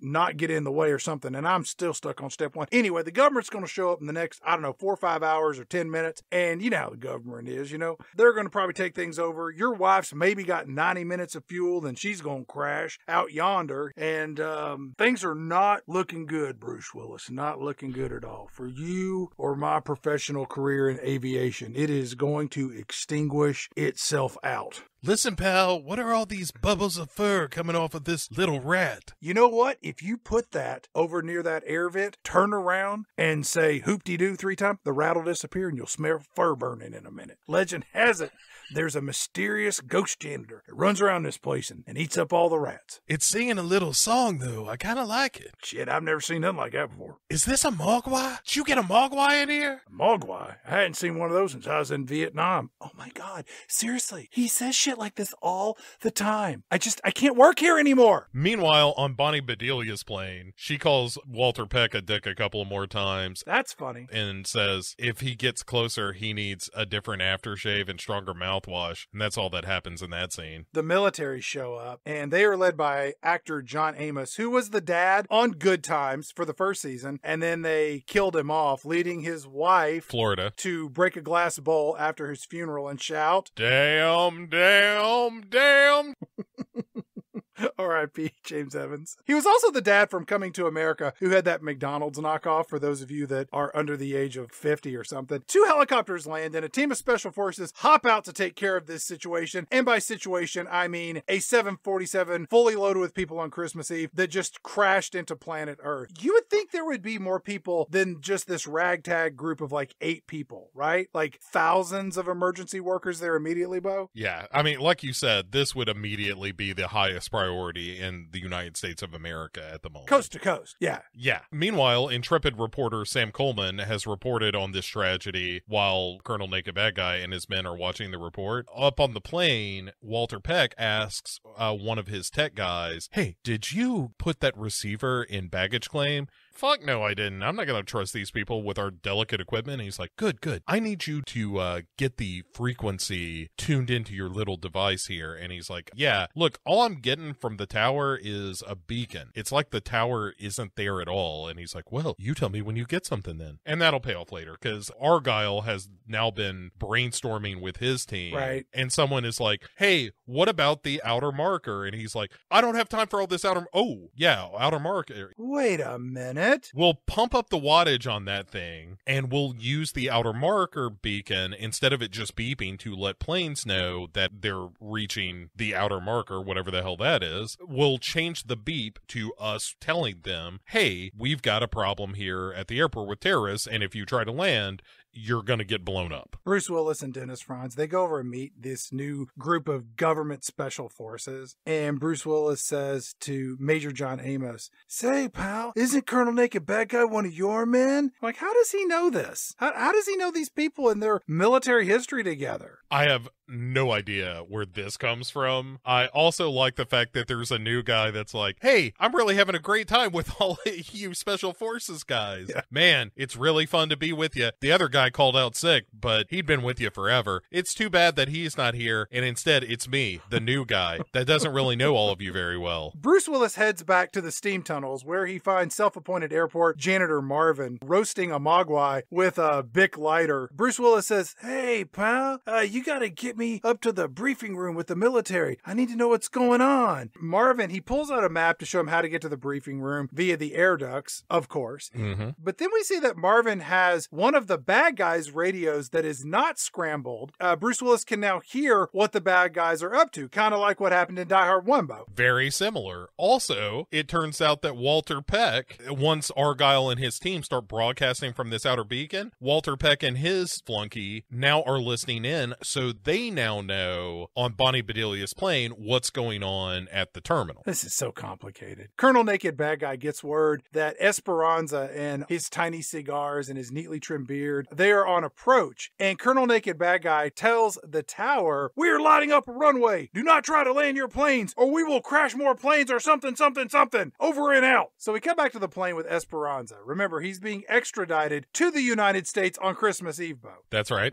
Esperanza, he is now strangling that guard that was assigned to watch him. Things went south real fast. I don't know how he got out of his handcuffs and his leg cuffs. Maybe it's magic. No, once he choked him out, he got the keys off the guy. There's one shot that tells you that happened. All right. Because Rennie Harlan, great cinematographer, not much of a director. Esperanza goes to the cockpit and he pulls a gun out and puts it to the pilot's head and he says, "Hola, amigos. You will do exactly what the tower instructs you." And I'm like, wait, is Esperanza going rogue here? Was this part of their plan that he's going to get out of his handcuffs and then hijack this plane? Yeah, what if he never gets out of the handcuffs? Right. I guess at that point they land and... He shoots the gun and the co-pilot lunges for his weapon and then they blast out the front window of the cockpit of this plane. In Goldfinger Bow, a bullet went through a window and sucked that fat bastard out into the wild blue yonder. Here we get just like a nice breeze, you know, in the chilly December 25th air, 3,000 feet up in the sky. Right, it's just blowing a bunch of snow into the cabin or whatever, but the idea is that he's a little lower to the ground because he lands pretty quick after this. Yeah, Esperanza lands it. Yeah. He kills the pilot and co-pilot, then he just gets behind the controls and is like, "I will take care of this." Click, click, click.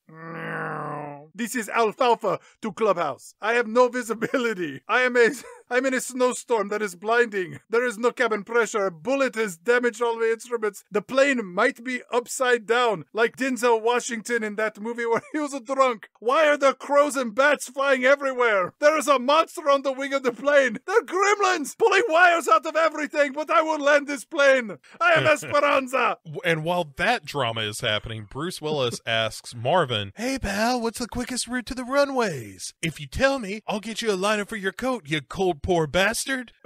And he's like, "Oh, I can help you out. Run down yonder, go down this way. If you go too far, come back and go that way." "Hey, thanks, pal." Colonel Naked Bad Guy and his men light up this new runway. There is no reason to have this detail in the movie. It really feels like a plan to help Santa get to the ground to save Christmas.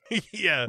So they light up a new runway that he could land on, and Bruce Willis is popping up through a grate in the runway. Yeah. And almost gets run over by the plane, but surprise, surprise, Chad, he gets out in the nick of time. Thank God. And then he just goes running after it as it parks in the snow. What's his end game here? This is a man being extradited by the federal authorities. He's gonna what, shoot him? I think he's just going to shoot the plane until it surrenders. Esperanza opens the door to the plane, and it's a pretty impressive landing that he pulls off, and he goes, "Ah, freedom." And Bruce Willis says, "Hey, pal." And he punches Esperanza right in the face. Shockingly, when this happens, it doesn't knock out Esperanza, who recovers pretty quick, and he's like, "Hello, hola, who are you?" "Hey, I'm a cop. I'm the good guy, and you're the bad guy, and I'm gonna trade you for my wife." What? Also, how does that make him the good guy? Before you think about this misguided logic too long, Colonel Naked Bad Guy shows up in a Jeep with a bunch of henchmen. They just start shooting up the joint, Yeah. and Bruce Willis has to run into the cockpit. Bruce Willis does shoot Esperanza in the shoulder. Then, in one of the smarter moves of the movie, all of these terrorists just lock Bruce Willis in the cockpit and chuck a bunch of grenades in there. You're like, well, this is a problem that's going to take care of itself. It's a good dozen grenades. All go through the broken, open window of this cockpit. Golf clap to these gentlemen for being able to throw those grenades through this open window. It would take me dozens of tries to get one in, but they're just like sinking them like it's nothing. Well, they're paid mercenaries. Also, they spent a lot of time at that carnival game with the basketball hoop. Every single one of them won the big stuffed animal. So if that tells you anything. Bruce Willis is in the cockpit. Yeah, and this is absolutely the Die Hard 2 equivalent of the scene in Die Hard where he jumps off the roof with the fire hose. Yes. Except this time he jumps into one of the pilot seats, and as the grenades explode, he pulls the ejection seat. And it's kind of the scene from, as I remember it, the trailers of this movie. Yeah. Where you see this giant fireball and him flying towards the camera. Hey, and pal! Yeah, in a not great green screen effect. Can you imagine working for the NTSB on this Christmas Eve? This is the second major airline explosion to happen at Dulles International Airport in the last hour on Christmas Eve. What the fuck is going on? Dennis Francis in the tower like, okay, I got even odds we get a third plane goes up. okay? Who was with me? 2-1, all right? Look, I know it's a tragedy and all, but, the house always wins. Our bad guys hop in their Jeep and they scramble off to go to church. Cut to Bonnie Bedelia's plane, where a stewardess goes to the cockpit and she says, sorry guys, everyone in the back is a little antsy. Some of them are actually shitting themselves because we've seen two planes explode on the ground in the last hour. And I noticed that there's a flashing right in front of you that says no fuel next to the in case of emergency glass that normally contains 3 bottles of Jameson, and those are gone. I also noticed that the backup copy of the New Testament you keep over here is missing. Can I get an update? Just what's happening, guys? Everything's fine. Everything's real good. All right. Thanks so much. Thanks a lot. Thanks, Brian. Wonderful. I can't wait. Tell Janie I said Merry Christmas. Okay. Good to hear things are going well. All right. Bye-bye. And she notices not only are they running low on fuel, but that Walter Peck is furiously making notes as he's listening to his radio. Yeah. And then grabs a phone, runs into the bathroom, and demands to talk to the anchor that's about to go live on television. Which I've already covered this in our episode on Pottersville. That is not how local TV news works on Christmas Eve. It is a skeleton crew with a bunch of canned bullshit. You don't call up and say that you want to talk to the head producer and go live on TV. It's not going to happen. Meanwhile, back at the tower, Bruce Willis is letting James Evans and crew know, look, Esperanza is hurt. I think I killed about 6 terrorists. Maybe it was 20 or 25. I don't know how to count. And James Evans is giving him a bunch of shit for meddling in all of this. Mm-hmm. And I also like Dennis Franz saying, hey, that would be great if we knew how many terrorists there were to begin with. There could be 200 of them guys running around. Oh, 200 for real? Give me some more bullets. I want to kill some people. But Argyle has successfully let everybody know, don't land thanks to Colonel Naked Bad Guy's shenanigans. This is another trailer moment where James Evans tells Bruce Willis, you're the wrong guy in the wrong place at the wrong time. Yeah, with the wrong ideas and the wrong approach and the wrong name and the wrong college degree, you got the wrong size batteries, you got the wrong connecting cable, and you got the wrong currency to get any shit done. Hey, pal, it's the story of my life. Let's go kill some people. So Argyle sneaks over and is like, hey, Bruce Willis, I think I know where the terrorists are hanging out. Let's go kill them. I got bullets and guns. Come on, I'll give you a gun. Have you ever killed somebody? When you kill anybody, you get an erection. It's like wood. It makes you feel like a god, pal. When you see life disappear from a man's eyes and you cause that, it's the greatest feeling in the world, man. I call it the Nakatomi syndrome. I came up with that I was in Nakatomi Plaza 2 years ago. I killed all these people. I walked around with a boner for like a year and a half. In my favorite moment of the movie, Chad, we cut to the plane where this old woman is talking with Bonnie Bedelia about how pissed off she is that they haven't landed yet. And she's like, I can't believe they do this to us. And Bonnie Bedelia is like, well, who are you going to blame for something like this? With just the weather and all that. And she says, I'll probably blame that porker Willard Scott. Yeah, why is Willard Scott getting hit with some shrapnel? And called a porker, no less. And then Bonnie Bedelia is kind of wondering aloud, like, I wonder if we have enough gas for all of this to be up in the air this long. And anyway. You talking about him being called a porker? I run a lot. I've run a bunch of marathons, and I've always been a runner. One time I was running down the street in this neighborhood. I was running along, and there were these 3-4 kids up front. One of them goes like, hey, look at this tubby guy. Tubby, where do you think you're going, Tubby? And I'm like, looking around, like thinking they're yelling at one of their friends. And all of a sudden I was like, hey, he's yelling at me. Yeah. He's like 10 years old. And as I run by, he's giving me shit. And I was like, I can't do anything. If I say anything or punch him, I'm going to go back to jail. And so I just sort of took my lumps. Still think about that kid to this day. Yeah, man, kids are mean. He called a grown man Tubby. Just a dude running down the street. A true story, Chad. My 5-year-old nephew, soon to be 5-year-old nephew, the first time he met my girlfriend was like, is that your mom? And then we pointed out very quickly, no, that is not my mother. This is the woman in my life. And he still does it, Chad. Every time he sees her, and he knows better. He's just fucking with her. Kids are dicks. They really are. I mean, it's funny, but it is a real asshole move. I get some mileage out of that. So Argyle and Bruce Willis are now on the move and have apparently been searching everywhere. The movie is gracious enough not to show us all the false alarms, but they're like, yeah, this is the last spot, this old church. It's at the Serpent's Temple of New Hope. out on old abandoned airport road. Old Terrorist Road. And Bruce Willis sees this guard on patrol outside the church, and he points it out. He's, look, there's a guard. And Argyle is like, well, maybe it's just a security guard for this church in the middle of nowhere. Yeah, I'm going to kill him. We'll find out later. Do security guards in the middle of nowhere walk over their own steps? And it's like, maybe? I've done weird stuff like that in my life. Sometimes it's a game you play. Like, can I go back in my own footsteps? I did it. I'm gonna kill you, motherfucker. Yeah, he tells Argyle, go ahead and call those army guys. Meanwhile, I'm gonna go beat the shit out of this guy.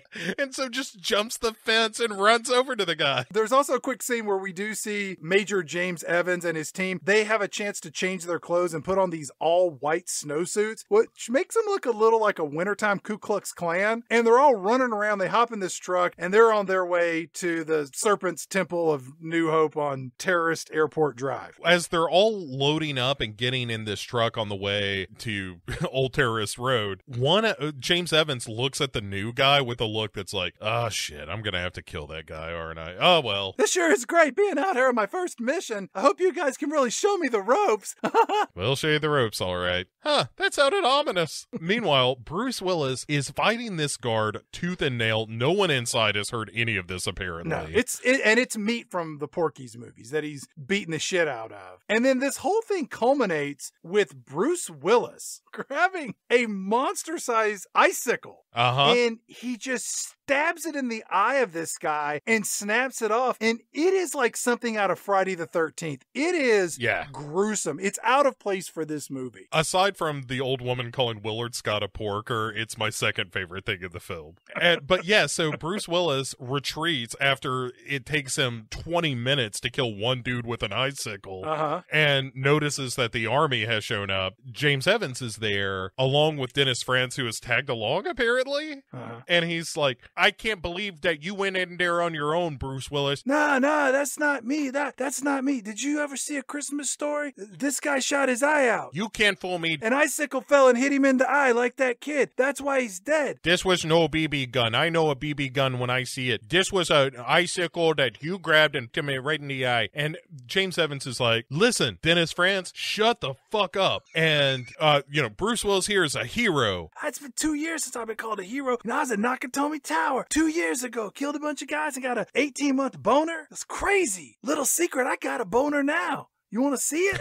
Fred Thompson asked me to see his earlier. I said yes. He hadn't killed anybody, so he had a limp dick. Not me. My dick is hard as a rock. Inside the church shed, these terrorists have gotten hip to the fact that they're being surrounded by army guys. Sure. And so they're like, all right, well, let's get ready to blow all of this shit up. They swap ammo noticeably. Yeah. And then the fight is on. Everyone, please make sure you put in the clips that have the blue tape on the outside. A firefight ensues.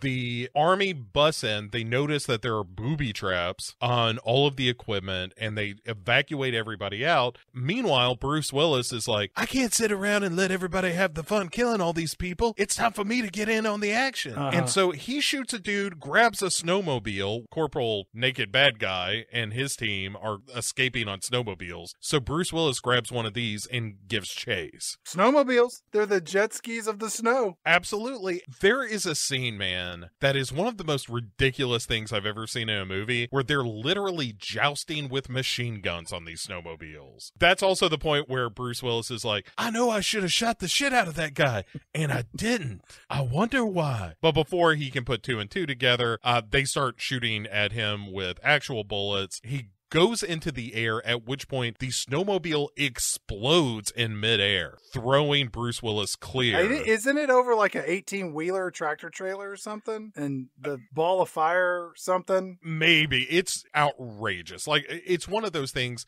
as you pointed out in the intro, one of the things that made Die Hard so great is that it was a hero that got the shit kicked out of him, and all of the stuff he did was crazy, but it was also within the bounds of of reason. Yeah. Whereas in this movie, he's just invulnerable. Like, he is ejected out of a fireball created by grenades. He almost got run over by a plane. He got shot off an exploding snowmobile. It is just absurd. Right. They're doing all of the things wrong. All of the things that made Die Hard great, they are doing the opposite of that. Right. Colonel Naked Bad Guy says, so much for the element of chance, which is one of those things that sounds like it should mean something, but it doesn't. Again, it's just, it's bad fortune cookie speak. Hard work is the sake of itself. What does that mean? Belief is half the measure of truth. Really? Is it? I don't know. Read my lucky numbers in the back. Let's play Lotto. Knowledge is half the battle. The other half is winning. Huh? Bruce Willis, he's beside himself, and he's, hey, pal, I shot that guy. I had him dead in my sights. Look, I've murdered men from twice the distance while riding a mechanical bull at the state fair. There's no way I didn't shoot that guy. And then he pulls out the clip. He says, no way. Can't be. If these are, and then I gotta tell somebody about this. Hey, pal. Man. At this point, it's unclear kind of what's going on. And unless you're really paying attention, this is all very confusing. I don't understand when they show Bruce Willis and he's like, wait a minute, this is what he should have just said. They're shooting blanks. So you're like, oh, I'm an idiot. That's what's going on here. Yeah, but then we don't get the fun moment later where he shoots at Dennis Franz. Oh, you're right. Because he almost kills Dennis Franz. Yeah. So Corporal Naked Bad Guy then messages the tower and is giving James Evans a little bit of shit of like, listen, yes, I work for you, but I've learned some new tricks since then. I will kill you dead, and we're not friends at all, and we definitely don't like to play poker together on Thursday, so shut up about that. We're going to a hangar, wink wink. Don't come follow us. Cahoots is not something that we have ever been in together. I do not have your phone number saved on speed dial. You were not the best man at my wedding 6 months ago. I definitely do not have a special ringtone just for your texts. Then there's a bit where we see Walter Peck on the phone in the airplane where he is setting up a report from the bathroom of this plane. But it's just to let us know, like, oh, hey, remember this thing that's happening? It's still going to happen in a minute, but not yet. Then on this transport, Chad, James Evans and his crew are all like, yeah, we're going to get these guys at the hangar. And the new guy is like, boy, I sure wish I could have been with you back in the days, you know, when you guys were in Grenada and whatnot. And James Evans is like, yeah, I wish that was true too. Then I wouldn't have to do this. Do what, sir? And then he cuts this guy's throat. Yep. Again, a really gruesome effect for this movie. Agreed. And it's out of place. If only there had been more of it, I would have enjoyed this movie more. But yeah, so he's dead. And then they get a radio from Colonel Naked Bad Guy who's like, you have a green light to join us at the hangar. It turns out we have been in cahoots. We have always been in cahoots. You complete me, James Evans. Back in the steam tunnels, Bruce Willis is running around and he falls down a flight of stairs to where Marvin, our mysterious self-appointed airport janitor, he's there and he's whistling a happy tune, and Bruce Willis shows up and he's all out of breath and he's beat to shit. And then on the TV, the producer goes live with Walter Peck from high in the sky above Dulles Airport, which is beyond the scope of anyone's imagination that any TV station would do something like this on Christmas Eve. And he's giving the whole report about, like, you know, this is Walter Peck. Yet again, we have joined the sad fraternity of terrorist activity here at Dulles National Airport. There are a bunch of planes flying around. It's a really bad scene. Back to you, Ken. Here's the problem with this shit. 2 planes have already blown up at Washington Dulles, and they're not reporting on that? That's your story. Who gives a shit about this guy up in the air? Right. Like, all of this should be already all over every news. When he starts reporting this, all of the people in the airport, they just go silent, you know, to listen to what he's going to be saying. Dude, once word gets out and this place goes nuts, it becomes the movie Airplane.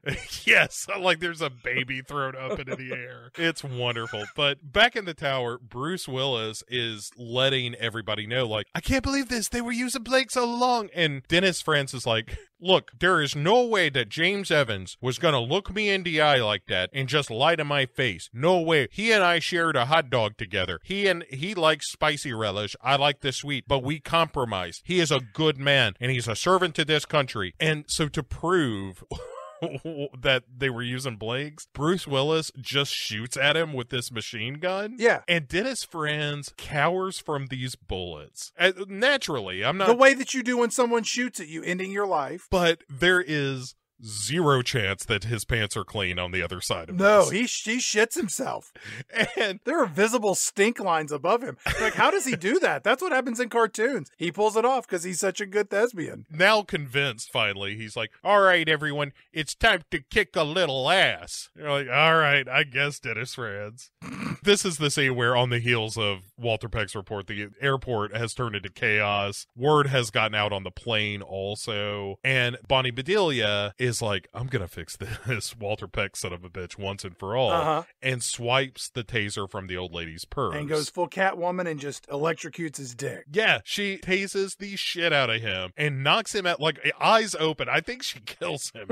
At least stops his heart for a minute. Meanwhile, Dennis Franz and his team descend on Hangar 11. While everyone in the airport is screaming and running, smashing windows, looting the duty-free shop, it is insanity. By the way, why weren't these people already freaking out? Because 2 planes just blew up on the tarmac outside. Yeah, right. We also get the reveal that Dennis Franz's brother is the cop that was giving Bruce Willis a ticket outside the airport, because of course. And the way they do this reveal is that Bruce Willis, Dennis Franz, and his brother all get in the front seat of the patrol car at the same time. Like, that seems a little weird, right? Wouldn't one just get in the back just to have a little leg room? My third favorite thing about this movie is when these 3 knuckleheads take off to go after the terrorists.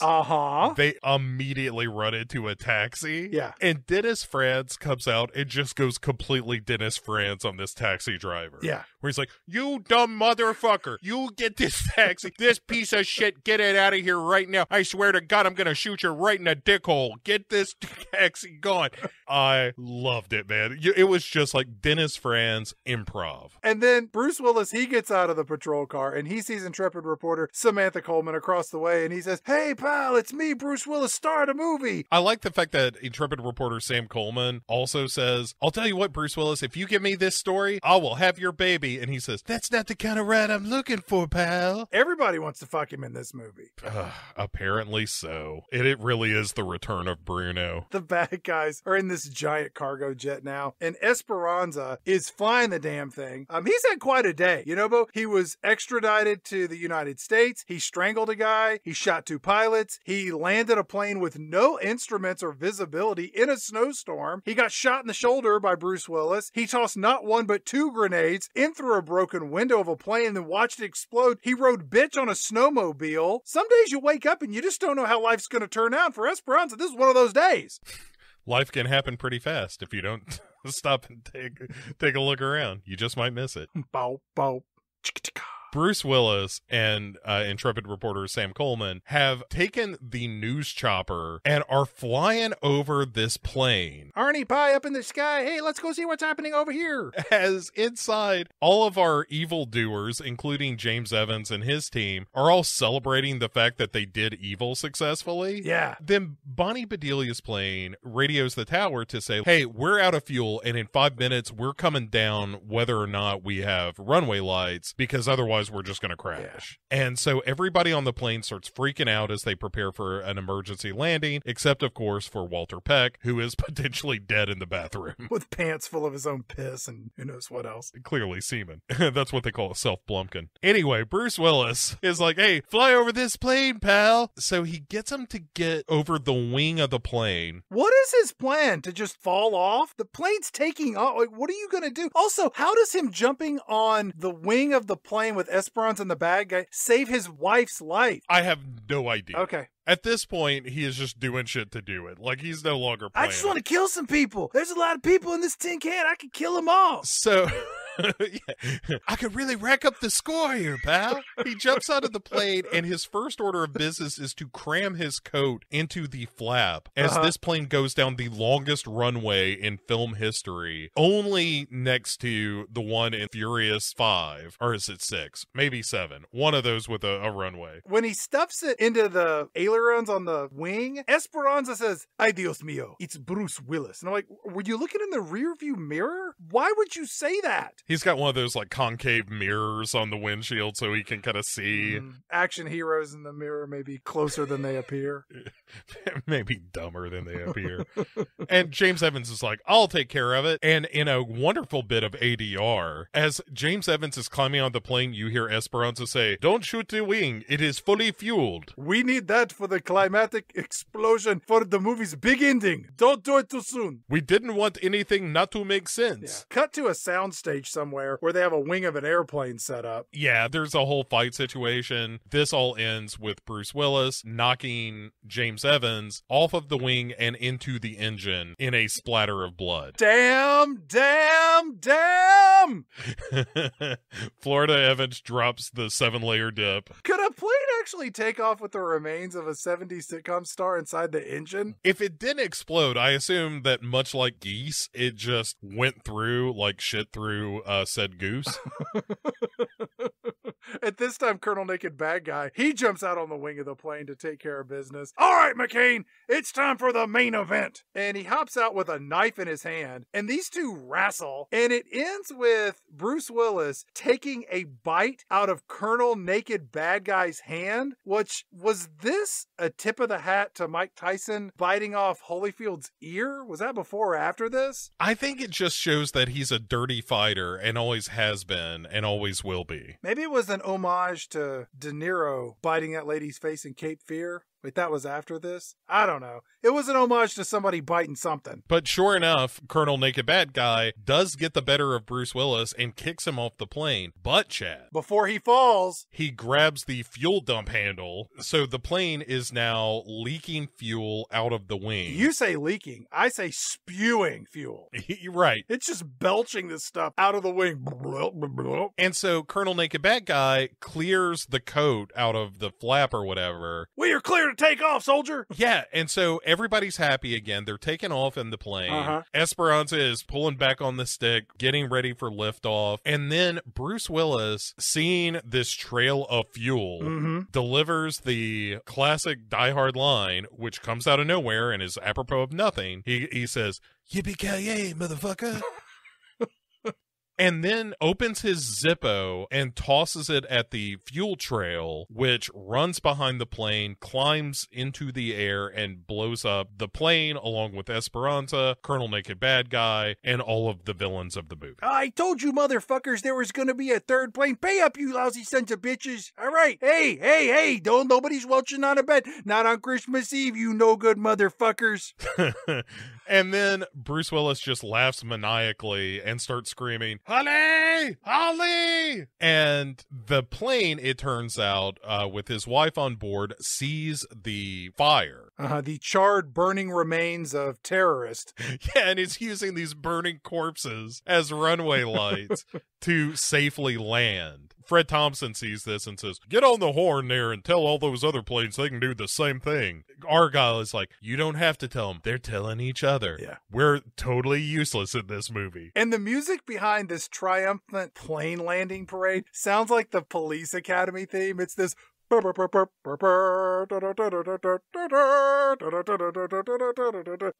are all these planes going to be able to land and park quick enough to to allow the other planes to land behind them? No, they're not. There are going to be more planes falling from the sky, killing more people on Christmas Eve. They just don't show that in the movie. It's nonsense. Bruce Willis staggers around. He's like, "Hey, pal, Bunny Bedelia, my wife, where are you?" And then she shows up out of nowhere and hears him screaming her name, and she runs and they hug and embrace. And Bonnie Bedelia, to the best of her knowledge, has no idea what her husband has been up to for the last 2 hours. She also doesn't know why he's on the tarmac screaming her name. She kind of, at least, the movie is smart enough to allude to that because she says, "I heard there were terrorists," and he's like, "Yeah, I heard that too. We're terrorists."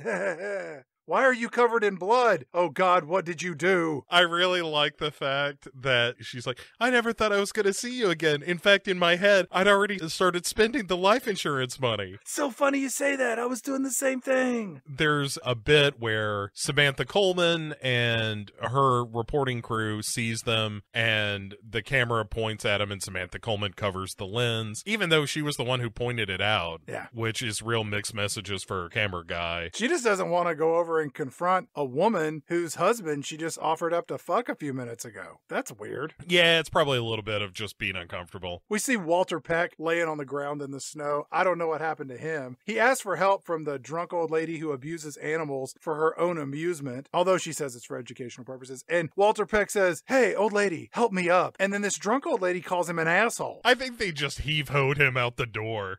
A couple of the hostesses got an arm and a leg, swung him a couple of times. They were like, the snow will break his fall. Then Marvin, our steam tunnel simpleton airport janitor, he comes roaring up in a golf cart and he says, Mr. Policeman, I can give you a ride back to the airport." And then Dennis Franz shows up in a police car and he says, "Hey, McCain, you son of a bitch. Hey, you know what? This parking ticket that my brother gave you earlier, I'm ripping it up. Watch me rip it up. To hell with it. It's Christmas. The Bears, the Bulls. I made $7,000 when you blew up that fucking plane a minute ago. You're the best, Bruce Willis." Yeah, that's why he tore up the ticket, is he's flush with cash right now. He's riding high on that endorphin rush. Then Dean Martin starts singing Let It Snow, and everyone has a good laugh at the murderous adventures that they've all had on this truly unprecedented day of American aviation tragedy. The end. Yeah, America's worst day of aviation. So far. Until 9/11. This is such a disappointing movie. Not only is it just not as good as Die Hard, it just kind of fundamentally misunderstands what makes Die Hard good. Like so many movies that do what they do well in the original, and then you just see this string of shitty sequels. I think that Halloween is like that. Jaws is like that. I think Die Hard is like that. Like, you catch lightning in a bottle and you do something really well, and trying to replicate it, it's not even just that it's bad, it's just really awful. Yeah, I mean, they're good actors. There are, like we were talking about, William Sadler gives a pretty good performance here. Fred Thompson is kind of an old reliable. He always lends some gravitas to the proceedings and whatnot. Yeah, it's just disappointing because none of it matters. It just gets so ridiculous and over the top that you just can't take any of it seriously anymore. I think the only good Die Hard sequel is the Jeremy Irons one, which is, I mean, a complete callback to the original, but also... The third one? Yeah. That's the one where they have to pour water in buckets and figure out riddles and shit? You like that one? I think it's the best of the sequels. I'm not saying it's a great movie. I'm saying if you were going to do a Die Hard sequel, that's at least an interesting take on it, as opposed to doing a carbon copy of the first one. It at least understands that John McClane's appeal is that he's just kind of a dude and not a superhero. I like that one where they drive a car into a helicopter and Kevin Smith shows up. Yeah, I think that's the fourth one. I never saw the last one, whatever the A Good Day to Die Hard or Live Free and Die Hard. One of them. I saw the one with Timothy Olyphant, and that's the one with Kevin Smith. I saw that one. That was where I was like, I'm good. I don't need to see any more of these. This ain't your daddy's Die Hard, and sometimes that's not a good thing. So that's it, Bo. That is season 18's theme. Christmastime is here. It's in the books. We can close the vault, but I feel like we might be forgetting something. Wait, Bo, we didn't rank our movies from top to bottom or bottom to top, and we certainly can't forget that, because if we did, then we'd have to come back a week after we recorded the original episode and then seamlessly edit it back into this episode during the final edit, and we would never want to do that. No. This is clearly something that happened organically, was in no way added later. It's almost disingenuous to go back and edit something into a show that didn't exist there the first time. And we would never do that. We would never do anything so underhanded. Bo, how would you rank the movies from season 18, from top to bottom, bottom to top? Gentleman's choice, take it away. All right, let's start at the bottom. Sure. Because I think Pottersville is probably the worst. Not probably, it is. Well, I mean... Because it's that or Ginger Dead Man. And so Ginger Dead Man would be like my number 5 on this list. But I give Ginger Dead Man at least a little bit of credit for being super cheap and also not very long. And Pottersville is a movie made by so-called filmmakers and is just a wasteland of entertainment. No arguments here. So I think that's the worst. I think Ginger Dead Man is above that. I think number 4 is Die Hard 2. Then I think my top 3 are movies that I kind of genuinely enjoyed on some level. I think my number 3 would be While You Were Sleeping, which isn't great, but it's kind of a charming enough romantic comedy, and Sandra Bullock is really good in it, and so forth. So I think that movie's kind of fine. My number 2 would be Invasion USA, because it is, like, Chuck Norris is terrible, but the stunts and explosions and the speed that movie kind of hurtles to its ending, I think all of that works real well. I think that's quite good. And then Batman Returns would be my best, because it's an interesting movie. Like, it's like psychologically kind of dense, and it's got great performances from all of the leads, and it's kind of a mess of a movie, but that also makes it kind of interesting to me, because it's totally 2 movies happening at the same time, where it's Tim Burton making a movie about all these psychologically damaged people, and then the studio making him also make a superhero movie, and those 2 things sit alongside each other really uncomfortably, but I also find that interesting, so that's why it's the best for me. It's just, I could go back and watch Batman Returns right now and get. So what about you? That's my 6, all wrapped up in a saucy little burrito. I'm so surprised that Batman Returns eked out Invasion USA. I'm surprised, but not surprised. And I gotta tell you, my ranking is pretty close to yours. Pottersville is in the dumpster. Ginger Dead Man is just ahead of it, only because going into Ginger Dead Man, you know what you're gonna get. You know it's gonna be garbage, and it delivers garbage. Pottersville, you don't know what you're gonna get, and they give you a bunch of good actors and Bigfoot and furry sex, which nobody wants to see that. Well, maybe some people, but I'm not one of those people. Die Hard, right in the middle. Above that, I put Batman Returns. And Bo, for the first time ever, I got a tie between Invasion USA and While You Were Sleeping as my number 1 spot. And I say that because depending upon who you're watching these movies with dictates which one you should watch first. So if you're just hanging out with the fellas or a bunch of idiots, it's Invasion USA. If you need a good date night movie, then you go While You Were Sleeping. They are both equally charming in their equally disturbing ways. I'll tell you, Bo, I love 90s era action movies that are ripoffs of the original Die Hard. Which gives me an idea, Bo, a wonderful, awful idea. What if next season we did 6 movies that were all ripoffs of Die Hard, just like this movie? Perhaps we could call that season Die Hard-Ons? I like where your head's at, and I'll do you one better. How about to kick things off? Yes? We don't do the ripoff of Die Hard. We do the sequel to the ripoff of Die Hard. That's also a ripoff of Die Hard. Go on. It's called Under Siege 2, Dark Territory, and it welcomes to the proceedings one Steven Seagal. Long overdue, Mr. Seagal. Yeah, you got Katherine Heigl bouncing around in that movie. You got Everett McGill, who we haven't seen since Silver Bullet. Also, a healthy dose of Eric Bogosian, made famous in Oliver Stone's talk radio and pretty much nothing else. Wait, he was on a Law and Order. Oh, I'm sure he was, yeah. CV something. Law and Order CVS? Yeah. They'll solve your crime and fill your prescription and get your pictures done in an hour. Right, get your passport photo and also solve a crime. Yeah, so Under Siege 2, Dark Territory, don't forget the subtitle. Sure. Is a movie in which you could easily sum it up as it is Die Hard on a train with Steven Seagal. That sounds like something that we should absolutely be doing in 2 weeks from today. Bo, any final thoughts that you have on Die Hard 2? Die Harder? Only that it is misbegotten. It's a movie that asks the question, why on earth would anyone think Rennie Harlan should be in charge of a Die Hard movie? Didn't he do Cliffhanger? So yeah, it may be sooner rather than later that Rennie Harlan makes yet another appearance on Pick 6 Movies. We might do just back-to-back seasons. So that is Die Hard 2. As always, you can like, rate, review. You can email us at pick6movies@gmail.com. We know that this is coming out right at the start of the new year. It's been a rough 2 years. We appreciate everybody that listens and shares, and we have a blast doing the show, and we're looking forward to bringing you a brand new season as we move into hopefully what will be a much more bright 2022.